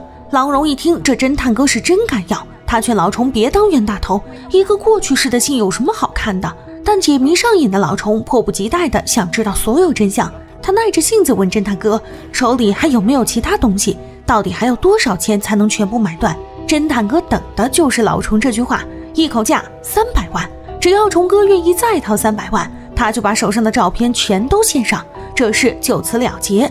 老虫早就对侦探哥漫天要价的行为忍无可忍，但为了真相，他只好咬牙派人去和侦探哥拿情报。随后他忐忑不安地打开柠檬留给他的信件，柠檬字里行间的话语依然对老虫带着恨意。他在信中放了虫仔整容前后的照片，提醒老虫记住儿子20岁的模样，毕竟儿子整容后他们就会相见不相识了。老虫颤抖地捏着照片，往日的回忆一幕幕出现在他的眼前。他没想到儿子终究走上了他最担心的那条路。另外一边，侦探哥在找照片时发现少了2张，不过他不说别人也不知道，于是他不动声色地将剩下的照片交给老虫的手下。手下将照片拿给老虫时，老虫只觉那轻薄的信封似有千斤重，兄妹二人紧张的大气都不敢出，他们如同在给孩子查高考成绩一般，颤抖地拿出了那一摞照片。照片每看一张，兄妹俩的心就凉了一分，直到最后一张，虫仔已经完完全全变成了尼拉的模样。兄妹俩瞬间震惊地张大了嘴巴，老虫这回心中最后一丝侥幸都被碾碎，得知儿子真的变成了一个女人的他，只能哭得像个孩子。画面一转，推哥正在加班加点地做工作最后的收尾，尼拉像个小媳妇似的乖乖在家等他。距离他和推哥的幸福倒计时仅剩2天。然而生活中充满了戏剧性，当尼拉以为幸福即将来临时，生活给了他当头一棒。第二天，3个话题冲上推特热搜榜，分别是尼拉变性、尼拉完蛋了、大家觉得像尼拉吗？最后一个话题还配上了高清无码大图，一时间全网炸锅，整个泰国都在为此事震惊。本江医生看到新闻后心中咯噔一下，而老虫本想先把推哥叫回来，家庭内部解决此事，不料却看到电视上已经爆出了尼拉变性的新闻。赶回来的推哥还以为这是老虫的阴谋，气得他怒砸电视，还给了老虫一记结实的铁拳。老虫被打也没脾气，只一门心思劝推哥冷静。推哥这才察觉事情似乎并不简单，他狐疑地瞄着泪光闪闪的两兄妹，懵懵地接过老虫递来的真相。事实胜于雄辩，当推哥看罢那一张张铁证如山的照片，便已了然，尼拉就是他的大侄子虫仔。这真相任谁知道都得傻眼，推哥也不例外。就在满世界都在沸腾时，当事人尼拉倒是悠哉悠哉，直到他拿起手机看到了网上的消息，尼拉当时呆若木鸡，手脚不听使唤，原本打算入口的咖啡为了脸碎成渣的玻璃杯，就如同尼拉现在的心，他赤脚踩在玻璃上，却已察觉不到疼痛，因为他现在的崩溃足以麻木所有痛觉，撕心裂肺的呐喊都喊不尽他的绝望。他不懂这个混账的世界为何要如此折磨他，毁灭吧，赶紧的。同样备受打击的还有推哥，他竟然爱上了变性后的大侄子，这都什么大无语事件？但本江可没时间留给推哥伤春悲秋，现在到处都找不到尼拉，推哥要做的是赶紧和他一起去救尼拉。老虫和郎荣闻言也要跟着去，但本江非常为难，毕竟尼拉现在就如同悬崖边上的人，谁知道他看到最恨的老虫和郎荣后会不会再受刺激？然而此时的老虫完全做不到袖手旁观，他跪求本江让他去参与拯救好大儿行动。本江心下一软，只好答应了他们，但他们必须要完全按照他的指示与尼拉沟通，为了以防万一，还需要叫辆救护车。本江医生此言一出，大伙纷纷脊背发凉，难不成这还会搞出什么流血事件？果然不出本江所料，尼拉此刻正在作死，五颜六色的药品混在冰淇淋中，尽显凄然的美感。这世界明明给了尼拉最轰轰烈烈的伤害，怎么到了他一心赴死时，却安静得如此诡异？蓬乱的头发，流血的赤足，失焦的目光，尼拉在自我毁灭前，随着唱片的旋律与浑浊的世界共舞，这美到极致的破碎感真是绝了。另外一边的推格仍陷在深深的震惊与自责中，其实尼拉早就给了他很多暗示，水果摊前的邂逅，对笑笑话的执着，他明明已经提示的那么明显，他为什么就偏偏没把他认出来呢？等推哥赶到他和尼拉的甜蜜小窝时，尼拉正在对镜梳妆，然而他的泪水止不住的掉，这妆容始终无法完成。推哥见尼拉这神经兮兮的样子，心痛如绞，他尽量让自己笑得自然而温暖，小心翼翼地靠近尼拉。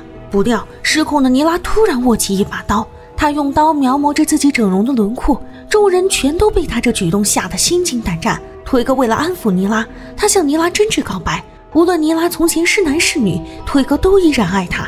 但相比于对尼拉的爱情，他对虫仔的亲情要更深。推哥缓缓走到尼拉身边，温柔地对他说道：“我们回家吧，小不点。”原来全世界都知道他就是虫仔了。本将安抚道：“即使他们都知道尼拉的身份，也会爱着他。”尼拉神色略显迷茫：“爸爸打骂他也叫爱吗？”其实老虫也有自己的苦衷，没有哪个父亲愿意看到自己的孩子和别人走的路不一样。他爱着儿子，但却因矫枉过正而起了反效果。尼拉痛苦地环视着眼前的这些人，什么爱情，什么仇恨，都被一个强大的念头淹没。让所有人都幸福的方法，也许只有一个，那就是突然尼拉手起刀落，刹那间血涌如注。在死亡来临的这一刻，他忽然感受到了生命的可贵，仇恨可以原谅，爱意需要告白。在生死面前，没有什么是放不下的。时光荏苒，转眼来到了1年后，吹落的树叶随风飘零，但总有新叶生机盎然。管家彭叔的墓前站着一个身着黑衣、手持白眉的女人，这竟然是大难不死的尼拉。这1年，很多事都发生了改变。姑姑郎荣同意和姑父推哥离婚，留在家照顾患了抑郁症的老虫。明星玛瑙因为曝光尼拉秘密，害尼拉自寻短见，而成为了人人喊打的过街老鼠。尼拉鬼门关里走了一遭后，虽然他的脖子上留下了疤痕，但他的心态豁达了许多。只要能和他所爱的人身处同一个世界，他就已经知足。推哥和尼拉在不同的地方望着吹落的树叶出神。尼拉发誓要把大家对他的爱意作为活下去的动力，他要尽己所能活得幸福。或许有一天，他会再度鼓起勇气，勇敢追爱。至此，泰剧《吹落的树叶》的全部故事就结束了。变性小伙回归复仇的狗血大戏到这里也戛然而止。纵观尼拉这场3观炸裂的复仇之旅，实际上是披着复仇的外衣，在讲述一个宽恕与救赎的故事。自我认同危机、童年阴影、丧母之痛、多重痛苦打击下的尼拉，毅然变性成为一个女人。她大胆地走向荧幕，成为明星。既然从前所有人都认为她见不得光，那她就偏偏要活在光环之下，勾引渣爹，手撕姑妈，与姑父开启禁忌之恋。看似天打雷劈的情节，却让人情不自禁的真情实感。社会上对第3性别人士的歧视是悲剧的根源，清爽复仇的本质是自我割裂的残酷。直到生死边缘游走一回，尼拉与我们才豁然开朗。除了生死，都是小事，但行好事，莫问前程。看淡得失，才能在绝望的深谷里邂逅最美的风景。好了，今天的解说就到这里，希望大家多多点赞支持，也可以在评论区发表你对本期视频的看法。记得订阅剧集地频道，我们下期再见。